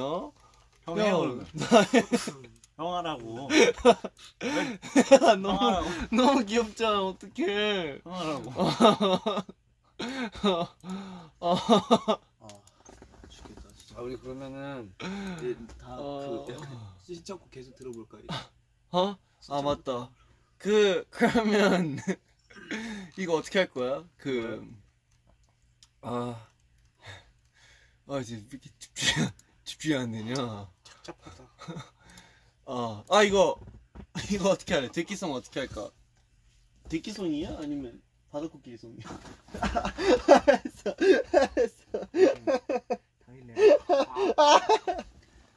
일단 우리가 진행해야 될 게 몇 개 있으니까. 맞아요. 그러면 오케이. 이거 잠깐 창만 내리고. 나중에 또 하는 걸로. 오케이. 자, 그러면 저희가 또 죽겠다. 추천 노래 3개를 들었는데요. 바로 이어서 다음 거 가볼게요. 아 너무 웃기다. 아 너무 어이가 없다. 아 추천곡 들어요? 네 추천곡 마저 들어야죠. 추천곡 그 뭐 막 들려줄 그 새로운 곡들 막 이런 것도 있지 않았어요? 아 맞네. 그 친구도 있었구나. 그럼 그 친구들부터 할까요? 어떡하지? 왜 아직 우리 멤버들이 추천한 곡들이 아직 많이 남아 있어가지고 몇 개만 고를까요 그러면? 네, 추천곡을 2개 정도 듣고 나머지 저희가 들려드릴 곡들 들을까요? 네 맞아요. 오케이 알겠습니다. 자 그러면 다음 틀 노래 같이 한번 가볼게요. 또 이 노래가 있네요. 오케이. 자 그러면 이렇게 한번 가보겠습니다. 근데 뭔가 멤버들이 또 추천을 해준 곡들이라 한번 쫙 한번 듣는 것도 좋을 것 같긴 해요. 오케이. 자 그러면 짧고 약간 임팩트 있게 1절까지만 한번 들어보겠습니다. 자 다음 추천곡 바로바로 가볼게요. 누가 추천했는지 우리 스테이가 한번 맞추면 될 것 같고요. 또 최근에 나오신 그죠 선배님 바로 가겠습니다. 누가 추천했는지 따라야겠다. 누군지 알 것 같아. 바로 갈게요. Let's go!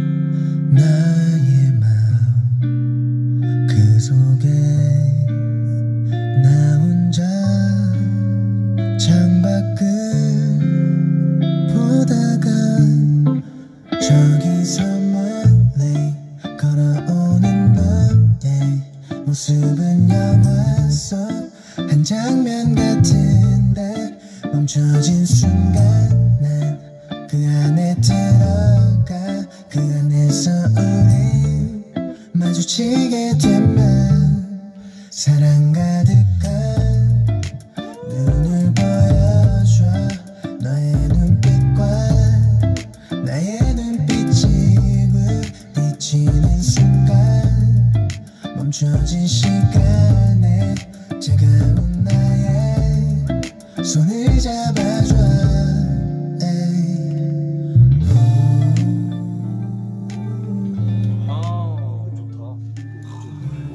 백현 선배님의 Love Scene 였습니다. 차가운 나의 손을 잡아줘.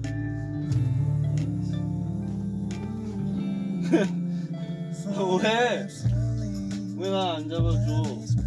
왜 나 안 잡아줘?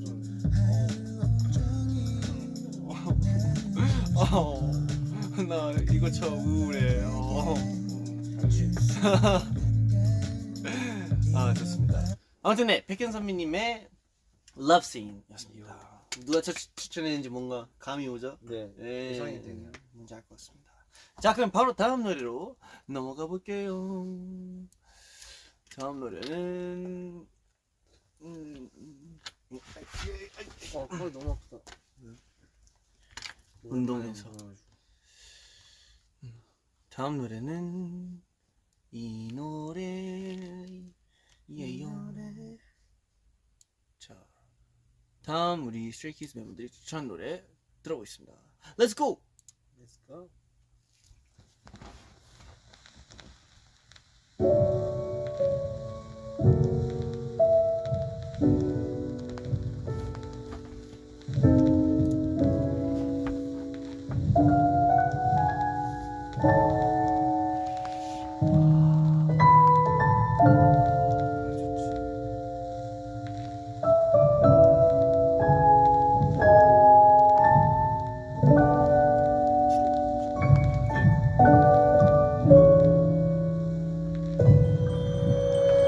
내 곁에서 떠나가지 말아요. 그대 없는 밤은 너무 쓸쓸해.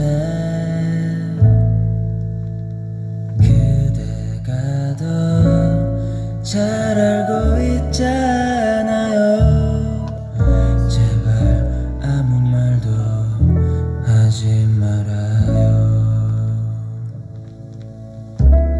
나약한 내가 뭘 할 수 있을까 생각을 해봐.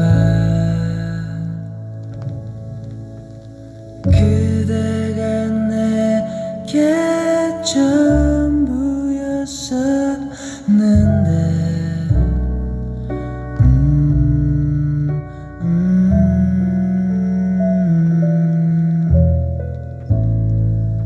제발 내 곁에서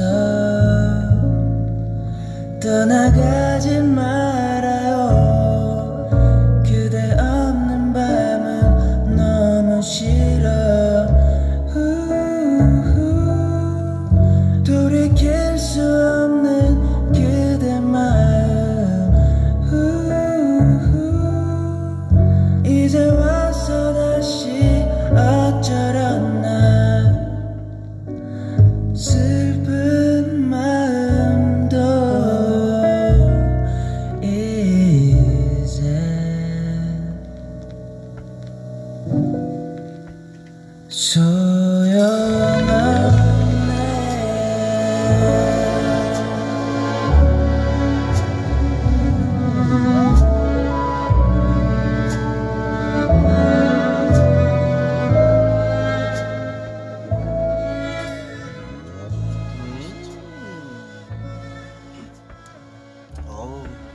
고이드 선배님의 내 곁에서 떠나가지 말아요 였습니다. 아 이거 나 진짜 플레이리스트에 넣었던 목소리다. 응, 완전 좋은데?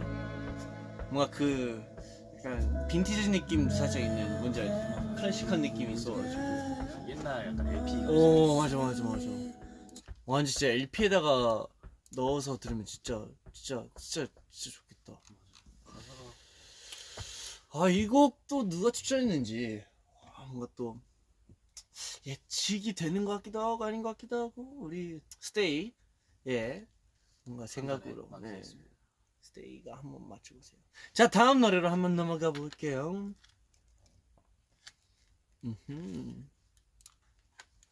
다음 추천 노래. 이 노래 알죠? 이 노래 진짜 좋죠.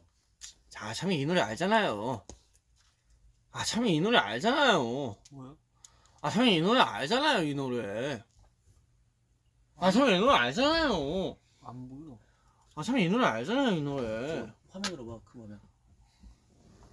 그렇네. 이 노래 알죠. 자, 그러면 우리 스트레이키즈가 추천한 다음 노래 바로 가보겠습니다. Let's go! Lately, I've been thinking, I want you to be happier. I want you to be happier. When the morning comes and we see what we've become. In the cold light of day, we're a flame in the wind, not the fire that we begun. Every argument, every word we can't take back. Cause with all that has happened, I think that we both know the way that the story ends. Then only for a minute I want to change my mind, cause this just don't feel right to me. I wanna raise your spirits, I want to see you smile, but no, that means I'll have to leave.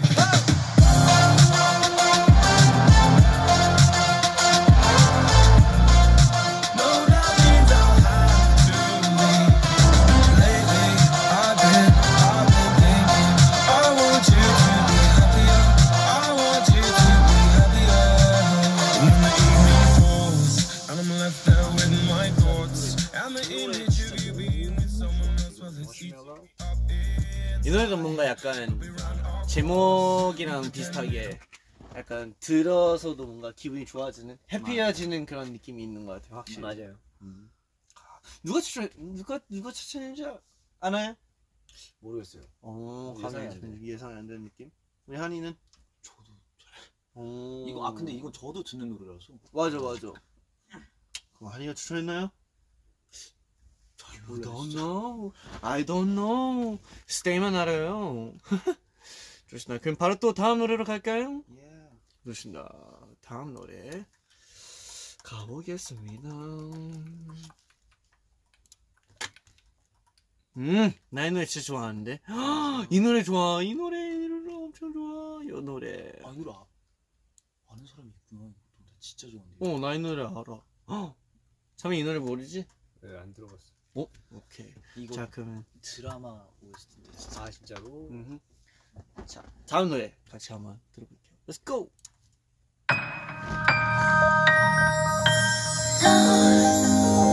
사랑하고 있어요. 혹시 나만 보이나요? 부디 멀어지지 말아요. 내 눈물이 떨어지려 하니까. 너를 기다리고 있어. 같은 자리 같은 곳에 있어. 겨울 지나 봄이 오는 것처럼 with you. 파도처럼 밀려드는 마음, 별빛처럼 쏟아지는 눈물 내 가슴에 부서져 내린다. 왜 날 사랑하지 않을까? 왜 머릿속을 돌아다닐까? 아무 말도 난 할 수 없었겠지만 우리 집 앞에 녹색 지붕에 그 집에 네가 혹시 살고 있을까? 밤새도록 그 집만 쳐다보는 거였으면 사랑하고 있는데 혹시 나만 보이니? 부디 멀어지지 말아줘. 내 눈물이 떨어지려 하니까.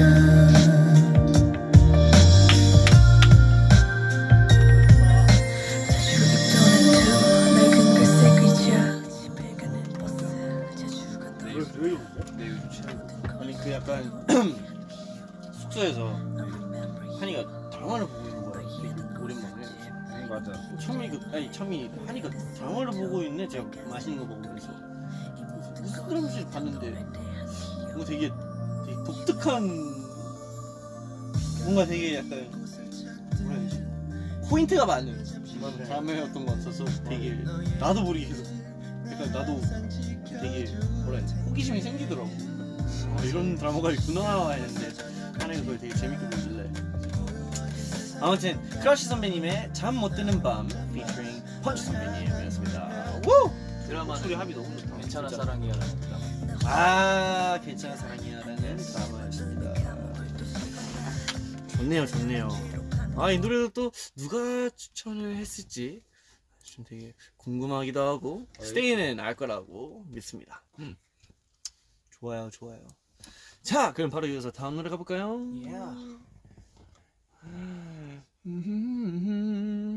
오, 노래 좋지. 와 이게 보여요? 와 진짜 좋구나. 아 눈이 많이 안 좋아졌다. 이 진짜 좋은데. 혹시 이 노래 알아요? 들어보면 알 수도 있을 것 같아요. 이 노래 진짜 좋아. 같이 한번 들어볼게요. 자, 우리 스트레이키즈가 추천한 다음 노래. Let's go. 도망가자.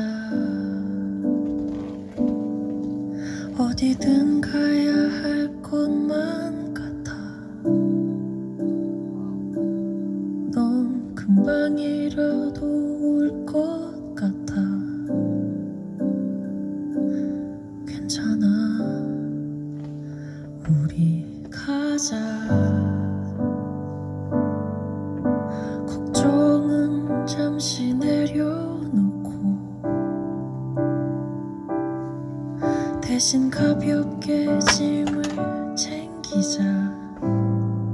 실컷 웃고 다시 돌아오자. 거기서는 우리 아무 생각 말자. 너랑 있을게. 이런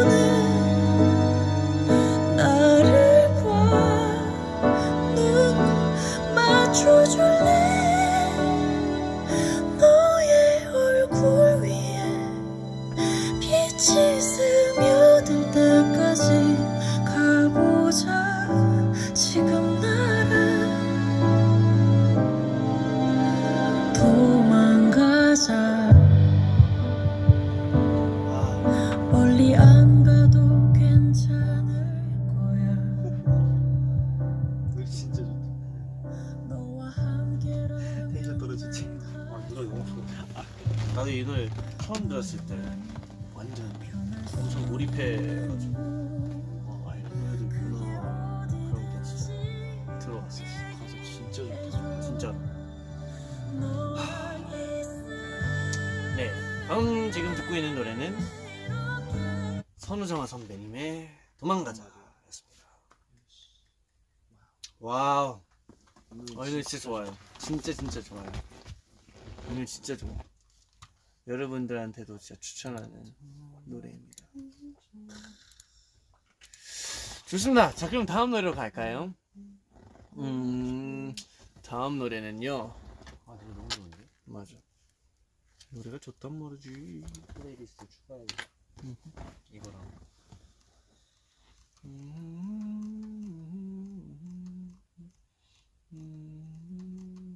어이? 어디가? 여기 있다. Yes. 자, 그럼 바로 다음 노래로 가볼까요? Yes, 네. let's go. 다음 노래 가보겠습니다. Let's go.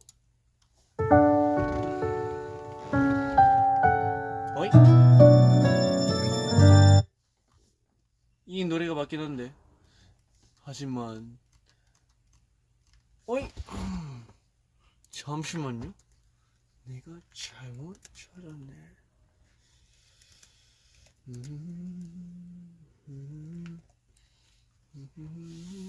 여기 있다. 자, 가보겠습니다. Let's go.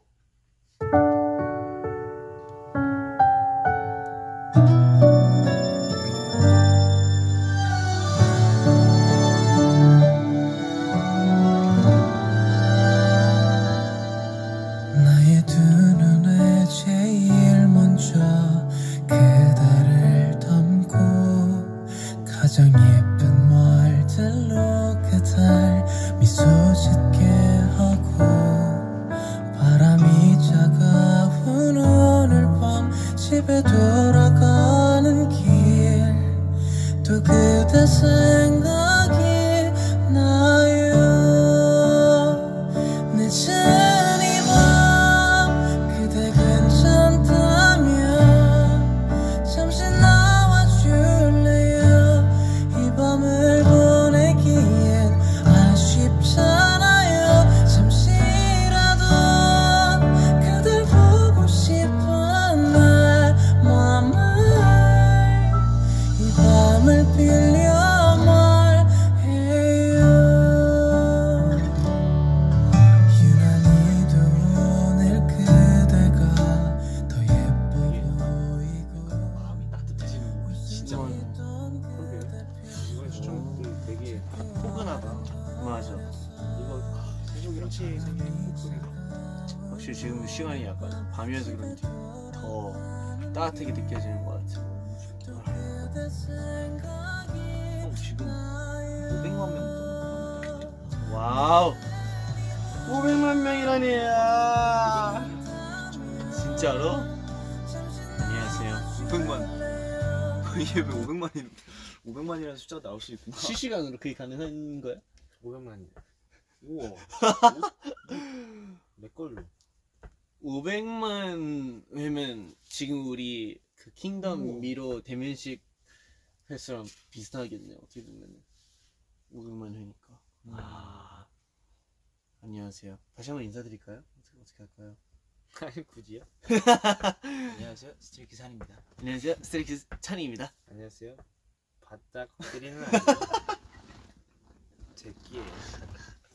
스트레이키즈 창민 이렇게 해서 Yes. 네, 저희는 스리라차입니다. 자, 지금 그럼 바로 방금 들은 노래는 10cm 선배님의 뭐야? 이 밤을 빌려 말해요 였습니다. 하트가 3억이야. 아 진짜?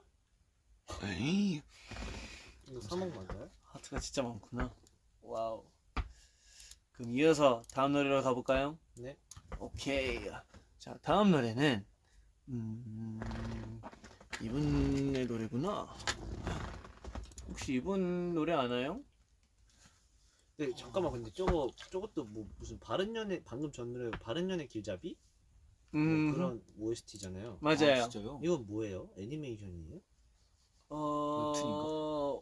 웹툰인가? 만약 여기서 나온 그게 되게 많아요. 그 OST인가 그런 게 되게 많거든요. 진짜? 되게 신기하네. 맞네. 그런 거 같은데. 엄청 많아요. 웹툰인가? 볼까? 봐봐. 노래 좋은 것도 엄청 다 엄청 많네. 그런 거 같아. 와우. 오케이. 다음 노래는요? 오케이. 다음 노래 한번 넘어가 볼까요? 좋습니다. 자, 다음 노래 같이 한번 들어보겠습니다. Let's go.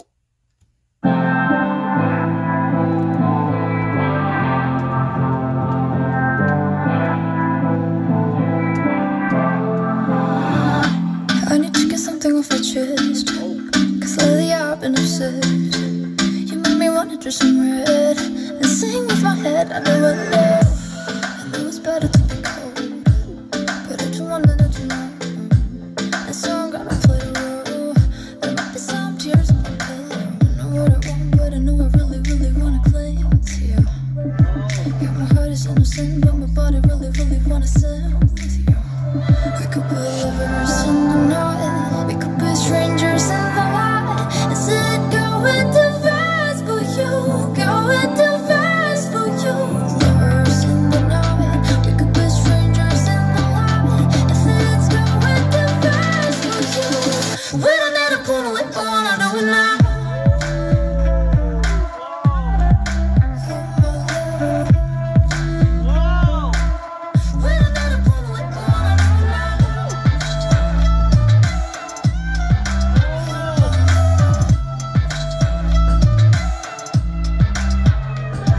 Baby, I know your love's pride. Guess that is why I wanna hide. 와, 바로 주간. 와, 이거 진짜. 맞아. 누구야 이거? 와, 이거 노래가 Sorry.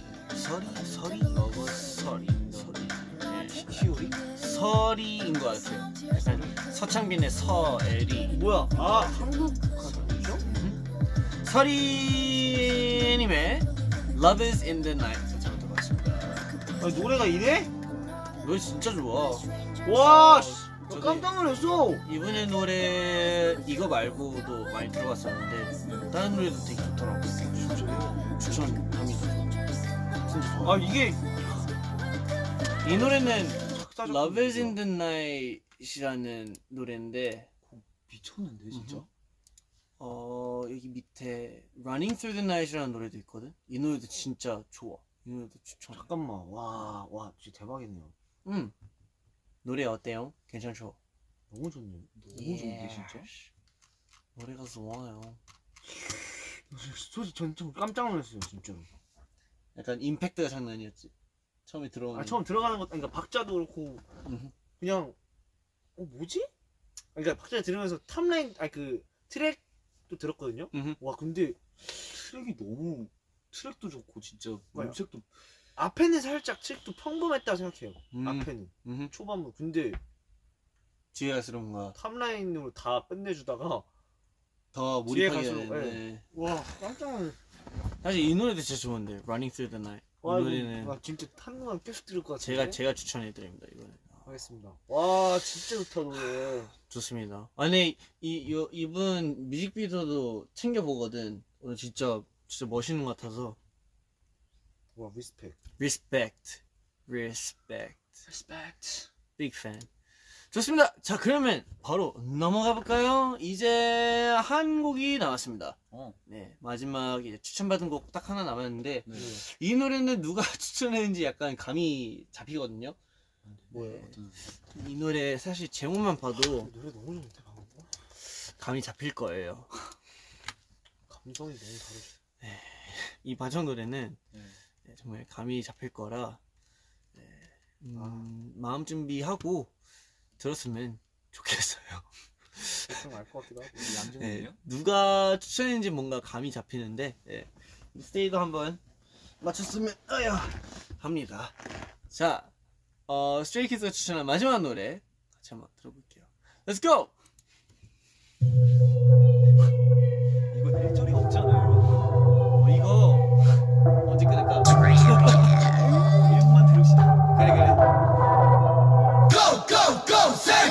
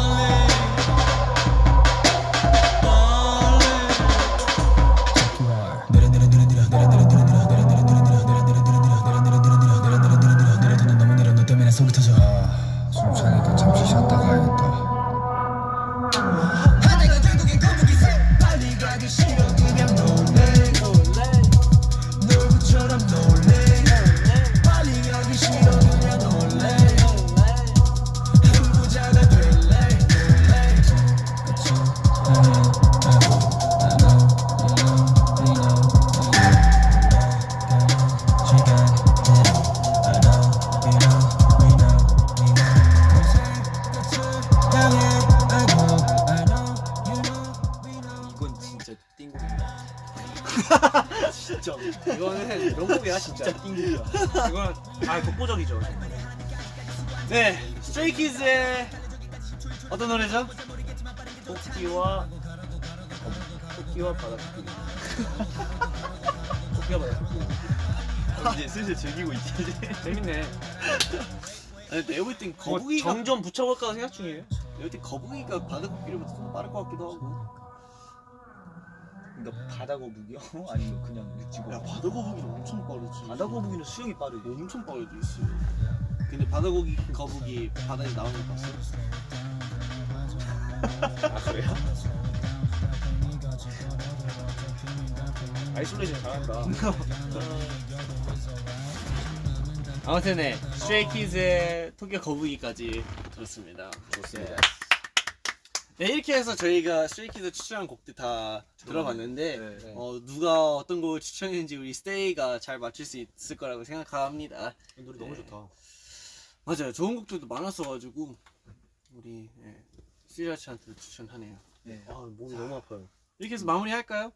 어디가 아파요? 여기가 아파요? 진짜 다 아파요. 여기 아파요? 여기 아파요? 여기 아파요? 여기 아파요? 오케이 나 물 한 잔만 더 여기 갖고 올게. 아파요? 여기 아파요? 너무 뻐근해. 아, 이제 진짜 슬슬 마무리해야 할 것 같은데 네. 근데 맞아, 아직 할 게 남았으니까 뭐가 남았어요? 저희가 또 아까 앞서 말했던 그거 아직 안 했네. 중요한 걸 안 했어요. 그걸 깜빡했네. 깜빡했어요? 그걸 깜빡했어요? 네, 깜빡. 신호등이 깜빡. 우와, 진짜 바다코끼리 저 생기지 않았다. 아, 말이 끝까지 들어야지. 생기지 않았다고 했어요. 생기지 않았다고 했어요, 제가. 아무튼 여기 스야철 작업실 마치 저희에게 또 뭐라는 거야? 놀이터 같기도 하고 저희의 진짜 집 같기도 하고 저희 여기서 또 많이 작업하는 장소여서 정말 편합니다. 그쵸, 한씨? 예, 그쵸. 정말 편해요. 저도 동의합니다. 맞습니다. 자, 그러면 저희가 마무리하기 전에 해야 할 것들이 있으니까 한번 틀어드릴까요? 얼마 정도씩? 1절씩? 아니면 한 1절 어떻게 할래? 어차피 너희가 고르면 돼. 뭐 1절 정도만 하면 될 것 같아요. 이제 정도? 야. 오케이. 자, 좋아요. 그럼 뭐부터 들을래? 일단 이 노래가 있고 그리고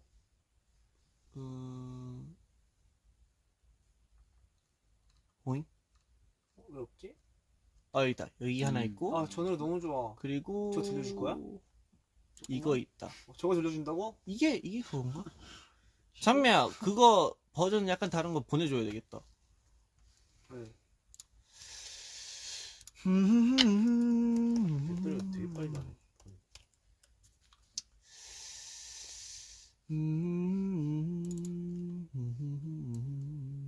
여기다 보내주면 제가 공유해볼게요.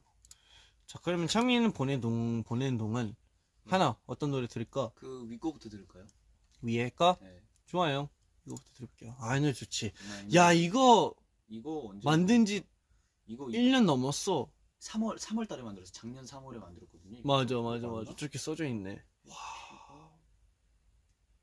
작년 3월 19일이니까 맞네. 1년 넘었네요. 와, 신기하다. 지금 2월 29일이라 써있잖아. 근데 그거 29일 날은 그냥 4년마다 한 번씩 나오잖아. 그치? 저거 2월 19일 만든 거예요? 2월 29일. 2월 29일? 응. 와요. 바로 한번 들어볼까요? 예. 사실 저희가 스웨스는 뭐 워낙 그거 잘못 약간- 보냈어요. 방금 거? 네. 다시 보내주면 돼요. 원래 뭐 스웨차가 앨범 작업뿐만 아니라 저희가 그냥 작업하고 싶은 거 이것저것 막 작업하는데 그런 곡들 다 안에 있거든요. 근데 오늘 몇 개 스테이가 들려드리고 싶은 마음이 있어가지고 이렇게 준비해 왔는데 혹시 여러분 들어볼 준비 됐나요? 네. So for those people who didn't understand what I said, we actually brought a few songs that is inside my computer that we've made a long time ago, and we've decided maybe we could spoil a little bit for you guys. And yeah, company probably doesn't know about this, but we're just gonna do it anyway. So yeah. We're gonna play 3 songs and we'll play a little bit and we'll see what you guys think about it. So 바로 다음 노래 첫 번째 스포곡을 틀어드릴게요. We're gonna let you listen to the first song. Okay, first song. Let's go.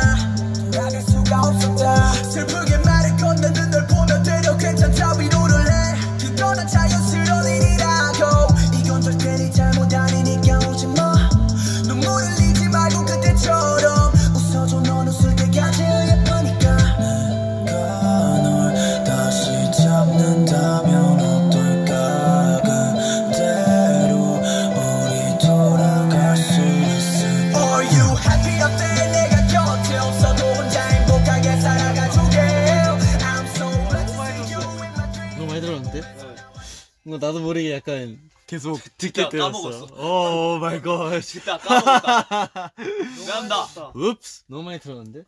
괜찮아요. 괜찮겠지? 네. I think we played too much, but it's okay. 시간을 정해놓을까요? 시간을 정하는 게 낫겠다. 30초? 30초? 30초면 괜찮겠어? 30초면 괜찮지 않을까? 30초 아닌가? 40초? 45? 딱 프리오까지? 40초? 프리오까지? 프리오까지? 그것도 뭐 긴가? 몰라. 모르겠다. 프리오? 그래. 이렇게 하자. 듣다가 너무 많이 듣는다 싶으면 그때 끄면 되겠다. 오케이.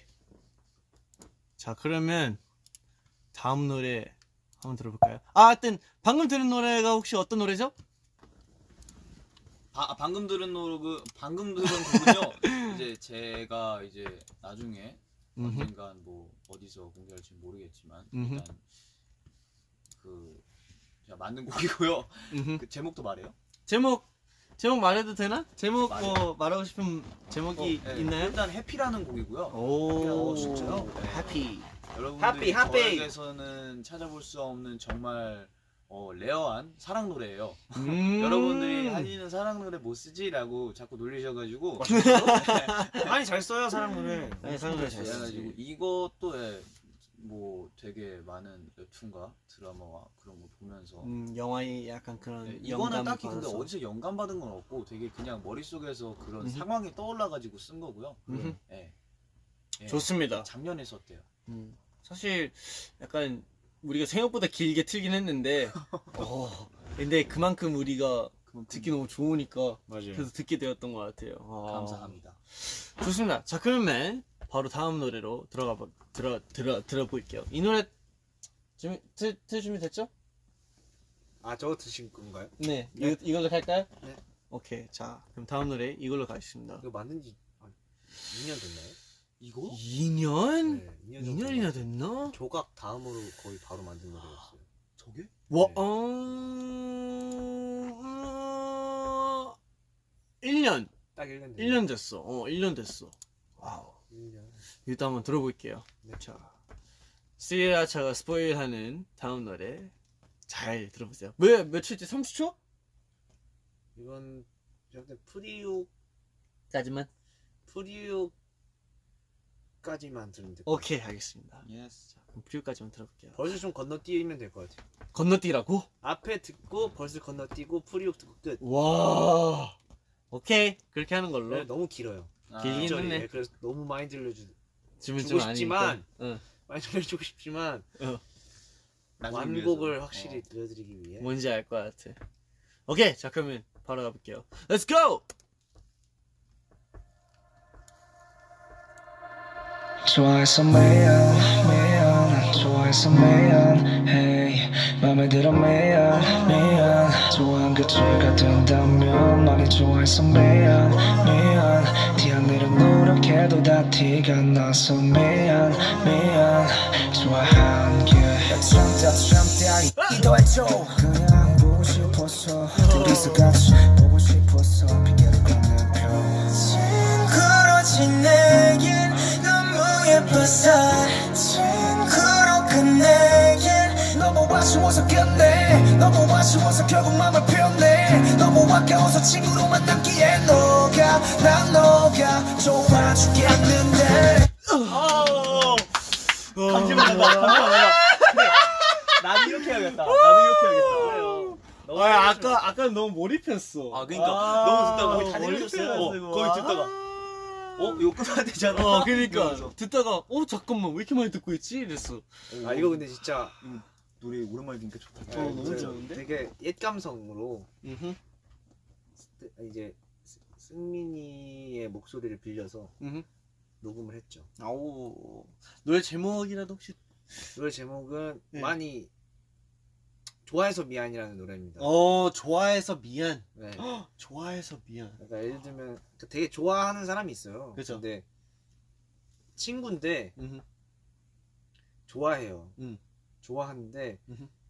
내가 지금 섣불리 고백을 했다가 음흠. 전보다 못한 사이가 될까봐 그런 마음을 가지고 쓴 노래입니다. 아, 이것도 약간 영화에서도 영감받은. 네, 그렇죠. 여러 네. 가지 보면서 영감 받은 거죠. 아, 그렇죠. 영화나 아니면 소설이나. 네. 네. 너무 좋네 이거. 장에 또 이제 사랑 노래를 또 많이 써봤잖아요, 그죠? 그죠. 좋아서 쓰는 거. 미친 놈도 있고. 맞아. 그죠. 네. 그런 노래도 있다 보니까 그런 게 또 재밌어요. 듣는 입장에서 익숙한 것 같아요. 좋습니다. 자, 그럼 한 곡 남았죠? 네. 마무리하기 전 한 곡 남았는데 그 노래는 어떤 노래로 들을까요? 그걸로 갈 거야? 어서 봐. 이건 제가 볼 때 처음만 들어줘도 그냥 딱 이거는 인트로만 들려드릴게요. 이건 제가 정말 안 끼고 있는 거라서. 아, 이거 정말 안 끼셔도 돼요. 왜냐면 인트로만? 제가 제일 좋아하는 노래예요. 네. 이건 제가 아니, 제일 이 노래 좋아하는 노래. 진짜 좋아. 이거 한이 노래 중에 정말 이제 창빈이 형이 제 노래 다 좋아하긴 한데 형이 진짜 좋아하는 몇 개가 있어요. 근데 그 그건 중에 진짜 하나예요. 손에 꼽아요. 제가 이것도 정말 이거 어디로 딱 인트로만 그러면? 인트로가 너무 인트로만? 아까운데. 근데 인트로에서 벌써 조금만 듣고 끝이다. 오케이. 아, 진짜로? 아, 인트로가 다 뭔 너무 느낌인지 알 것 같아. 저는 녹아 내립니다. 좋습니다. 오케이. 자, 그러면 다음 노래 들어볼게요. Yep. 한이의 다음 노래. Let's. 아, 이거 진짜 인트로랑 벌써 조금 그냥 끝. 오케이. 오케이. 스포 해도 되는 건지 잘 모르겠는데 해도 되죠. 일단 하는 걸로. 야, 우리가 만드니까. 우리가 만드는 그럴 수도 있지. 자, 그럼 바로 갈게요. Let's go. 그때는 나의 이야기였던 끝없이 떠오르는 너의 한마디 그저 바라볼 수 있는 것만으로 맘에 깊이 새겨진 사진 서로 나의 기억들을 하나씩 모아서 소중히 맘속에 간직할게 바람이 되어줘 멀리 날아간 그대의 향기 기억해 영원히 집을 치웠네 방금. 어쨌든 와.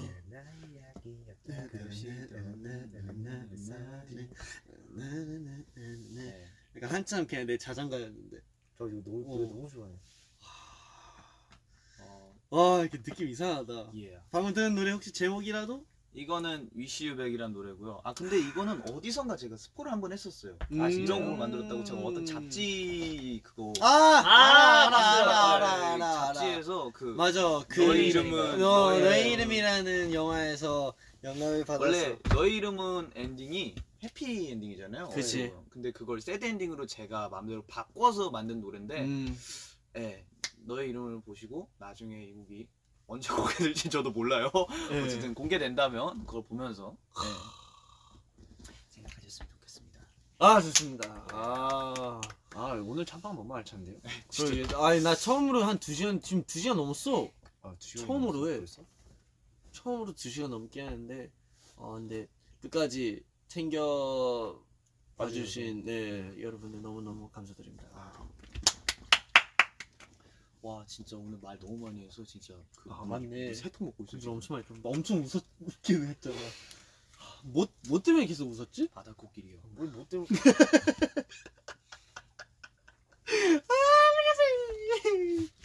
좋습니다. 자 그러면 저희는 이제 진짜 마무리를 해야 될 것 같아서 네. 마무리를 한번 해볼까요?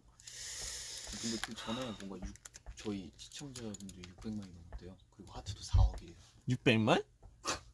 600만 600만 찍었다고? 실시간으로? 실시간으로 600만? 지금 600만인 거죠? 그게 맞는 거 같은데?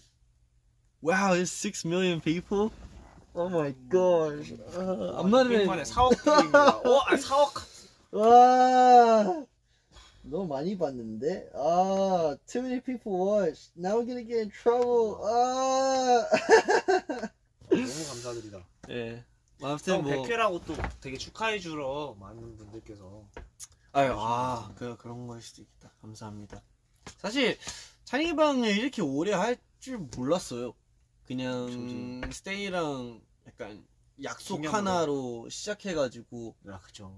또 약속을 약간 깨는 걸 별로 안 좋아해서 그런지 뭔가 지켜야겠다라는 마음으로 계속 꾸준히 하게 되었던 것 같은데 근데 뭔가 지금까지 계속 너무 잘 봐주셔서 너무 감사합니다.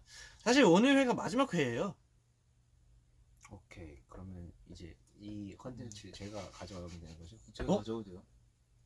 갑자기? 저는 대신 1년에 한 번. 1년에 한 번? 1년에 한 번으로. 한이는? 저요? 음. 저는 뭐 1년에 한 번이긴 한데요. 그거 24시간. 1년에 한 번 24시간. 나도 1년에 한 번 하면 24시간. 콜. 24시간. 아니요. 100회가 마지막이 아니고 이제 앞으로도 계속 스테이랑 뭔가 이런 시간을 가지고 싶어 할 것 같아서 앞으로도 계속 일주일마다 찾아오겠습니다. Yes. 그리고 이제 뭐 그런 얘기도 있었어요. 댓글로 봤었는데 나중에 스리아차가 한번 찬이의 방 로고송 만드는 게 어떨까? 그런 형이 만들어요. 왜? 아니 만든 거 많은데 그 중에서 하나 줄까요? 그럴까? 맞네. 우리가 만든 거. 저 여기 있는 곳만 지금 정신을 차려. 정신을 차려. 뭐 그거까지 합하면 거의 한 40분까지 걸려 진짜로. 고기야 뭐 저희야 많아서 뭐 새로 만드는 것도 뭐 no problem이죠 저희한테는. 그렇죠. 예. 그래서 그것도 한번 해보겠습니다. Yes. 그런 작업하는 모습도 또 브이라이브로 저희가 또 보여주면 되니까 그날은 또 따로 잡겠습니다. 아무튼 저희 한번 마무리할까요 그러면? Yes. 와 오랜만에 진짜 이거. 2시간 동안 마무리했네 진짜로. 아무튼 저희는 진짜 가볼게요. 스테이 안녕. 와 오랜만에 또 스리라차였네. 진짜 오래 하기도 했고 많은 분들이 엄청 오래 많은 했어. 분들이 봐주셔서 진짜 감사드립니다. 형이 정말 많은 분들한테 좋은 그거 영향을 끼치고 있는 거예요 지금. 다행이다. 뭔가 잘하란 말이에요. 네. 알겠습니다. 열심히 하란 하겠습니다. 말이에요. 책임감을 가지고 어깨에 많은 짐을 짊어졌다 생각하고 항상 어깨 넓은 만큼 네. 그만한 짐을 짊어졌다 생각하고 항상 열심히 하고 물론 항상 형. 성실하게. 물론 제 어깨를 항상 부러워하는 건 알지만 형도 충분히 어깨 넓어요. 오케이. 그만큼 형 어깨에 많은 짐이 있으니까. 그래요. 그걸 이겨내요. 오케이. 이겨내. 자 무거워도 진짜 바다 코끼리만큼 무거워도 진짜 바다 코끼리만큼 무거워도 제가 이제 안 아파하네. 어이가 없다 진짜. 옛날에 진짜 살짝만 해도 아파했는데. 그땐 배웠었어 아예. 그죠 그때. 안 지금 베이네. 베이지는 않아. 깜짝 놀랐는데. 아무튼 저희가 스리아차 또 모였는데 저희가 한번 인상? 우리 허그 한번. 허그 한번 해볼까요? 우리 스테이와 함께 그룹 허그 한번 해볼까요? 진짜 우리 바지 어떡하냐? 바지 한번 더 보여주자. 진짜 장난 아니다. 좋습니다. 지금 저희 진짜 마지막으로 네. 스테이에게 인사를 한번 해봅시다. 자, 그럼 그룹 허그. 오케이. 오케이, 빅 허그. 예. 안녕. 너희 너무 귀여운 거 아니야? 이거 아니야? 아, 이거 해야지. 반인가? 이건가? 음흠. 자, 그럼 스테이 저희 이만 어디야? 가고 있습니다. 이렇게 해서 알죠? 오케이. Thank you, stays. Thank you, baby stays. And I'll see you guys next Bye bye. time. Bye bye. 안녕. 정말 할 수 있지? 소리 내면서 천천히밖에 못 하는데 빨리는 할 수 있어요. 자, 한 번씩. 찬빈이. 자, 한이. 찬이. Bye. 빠염.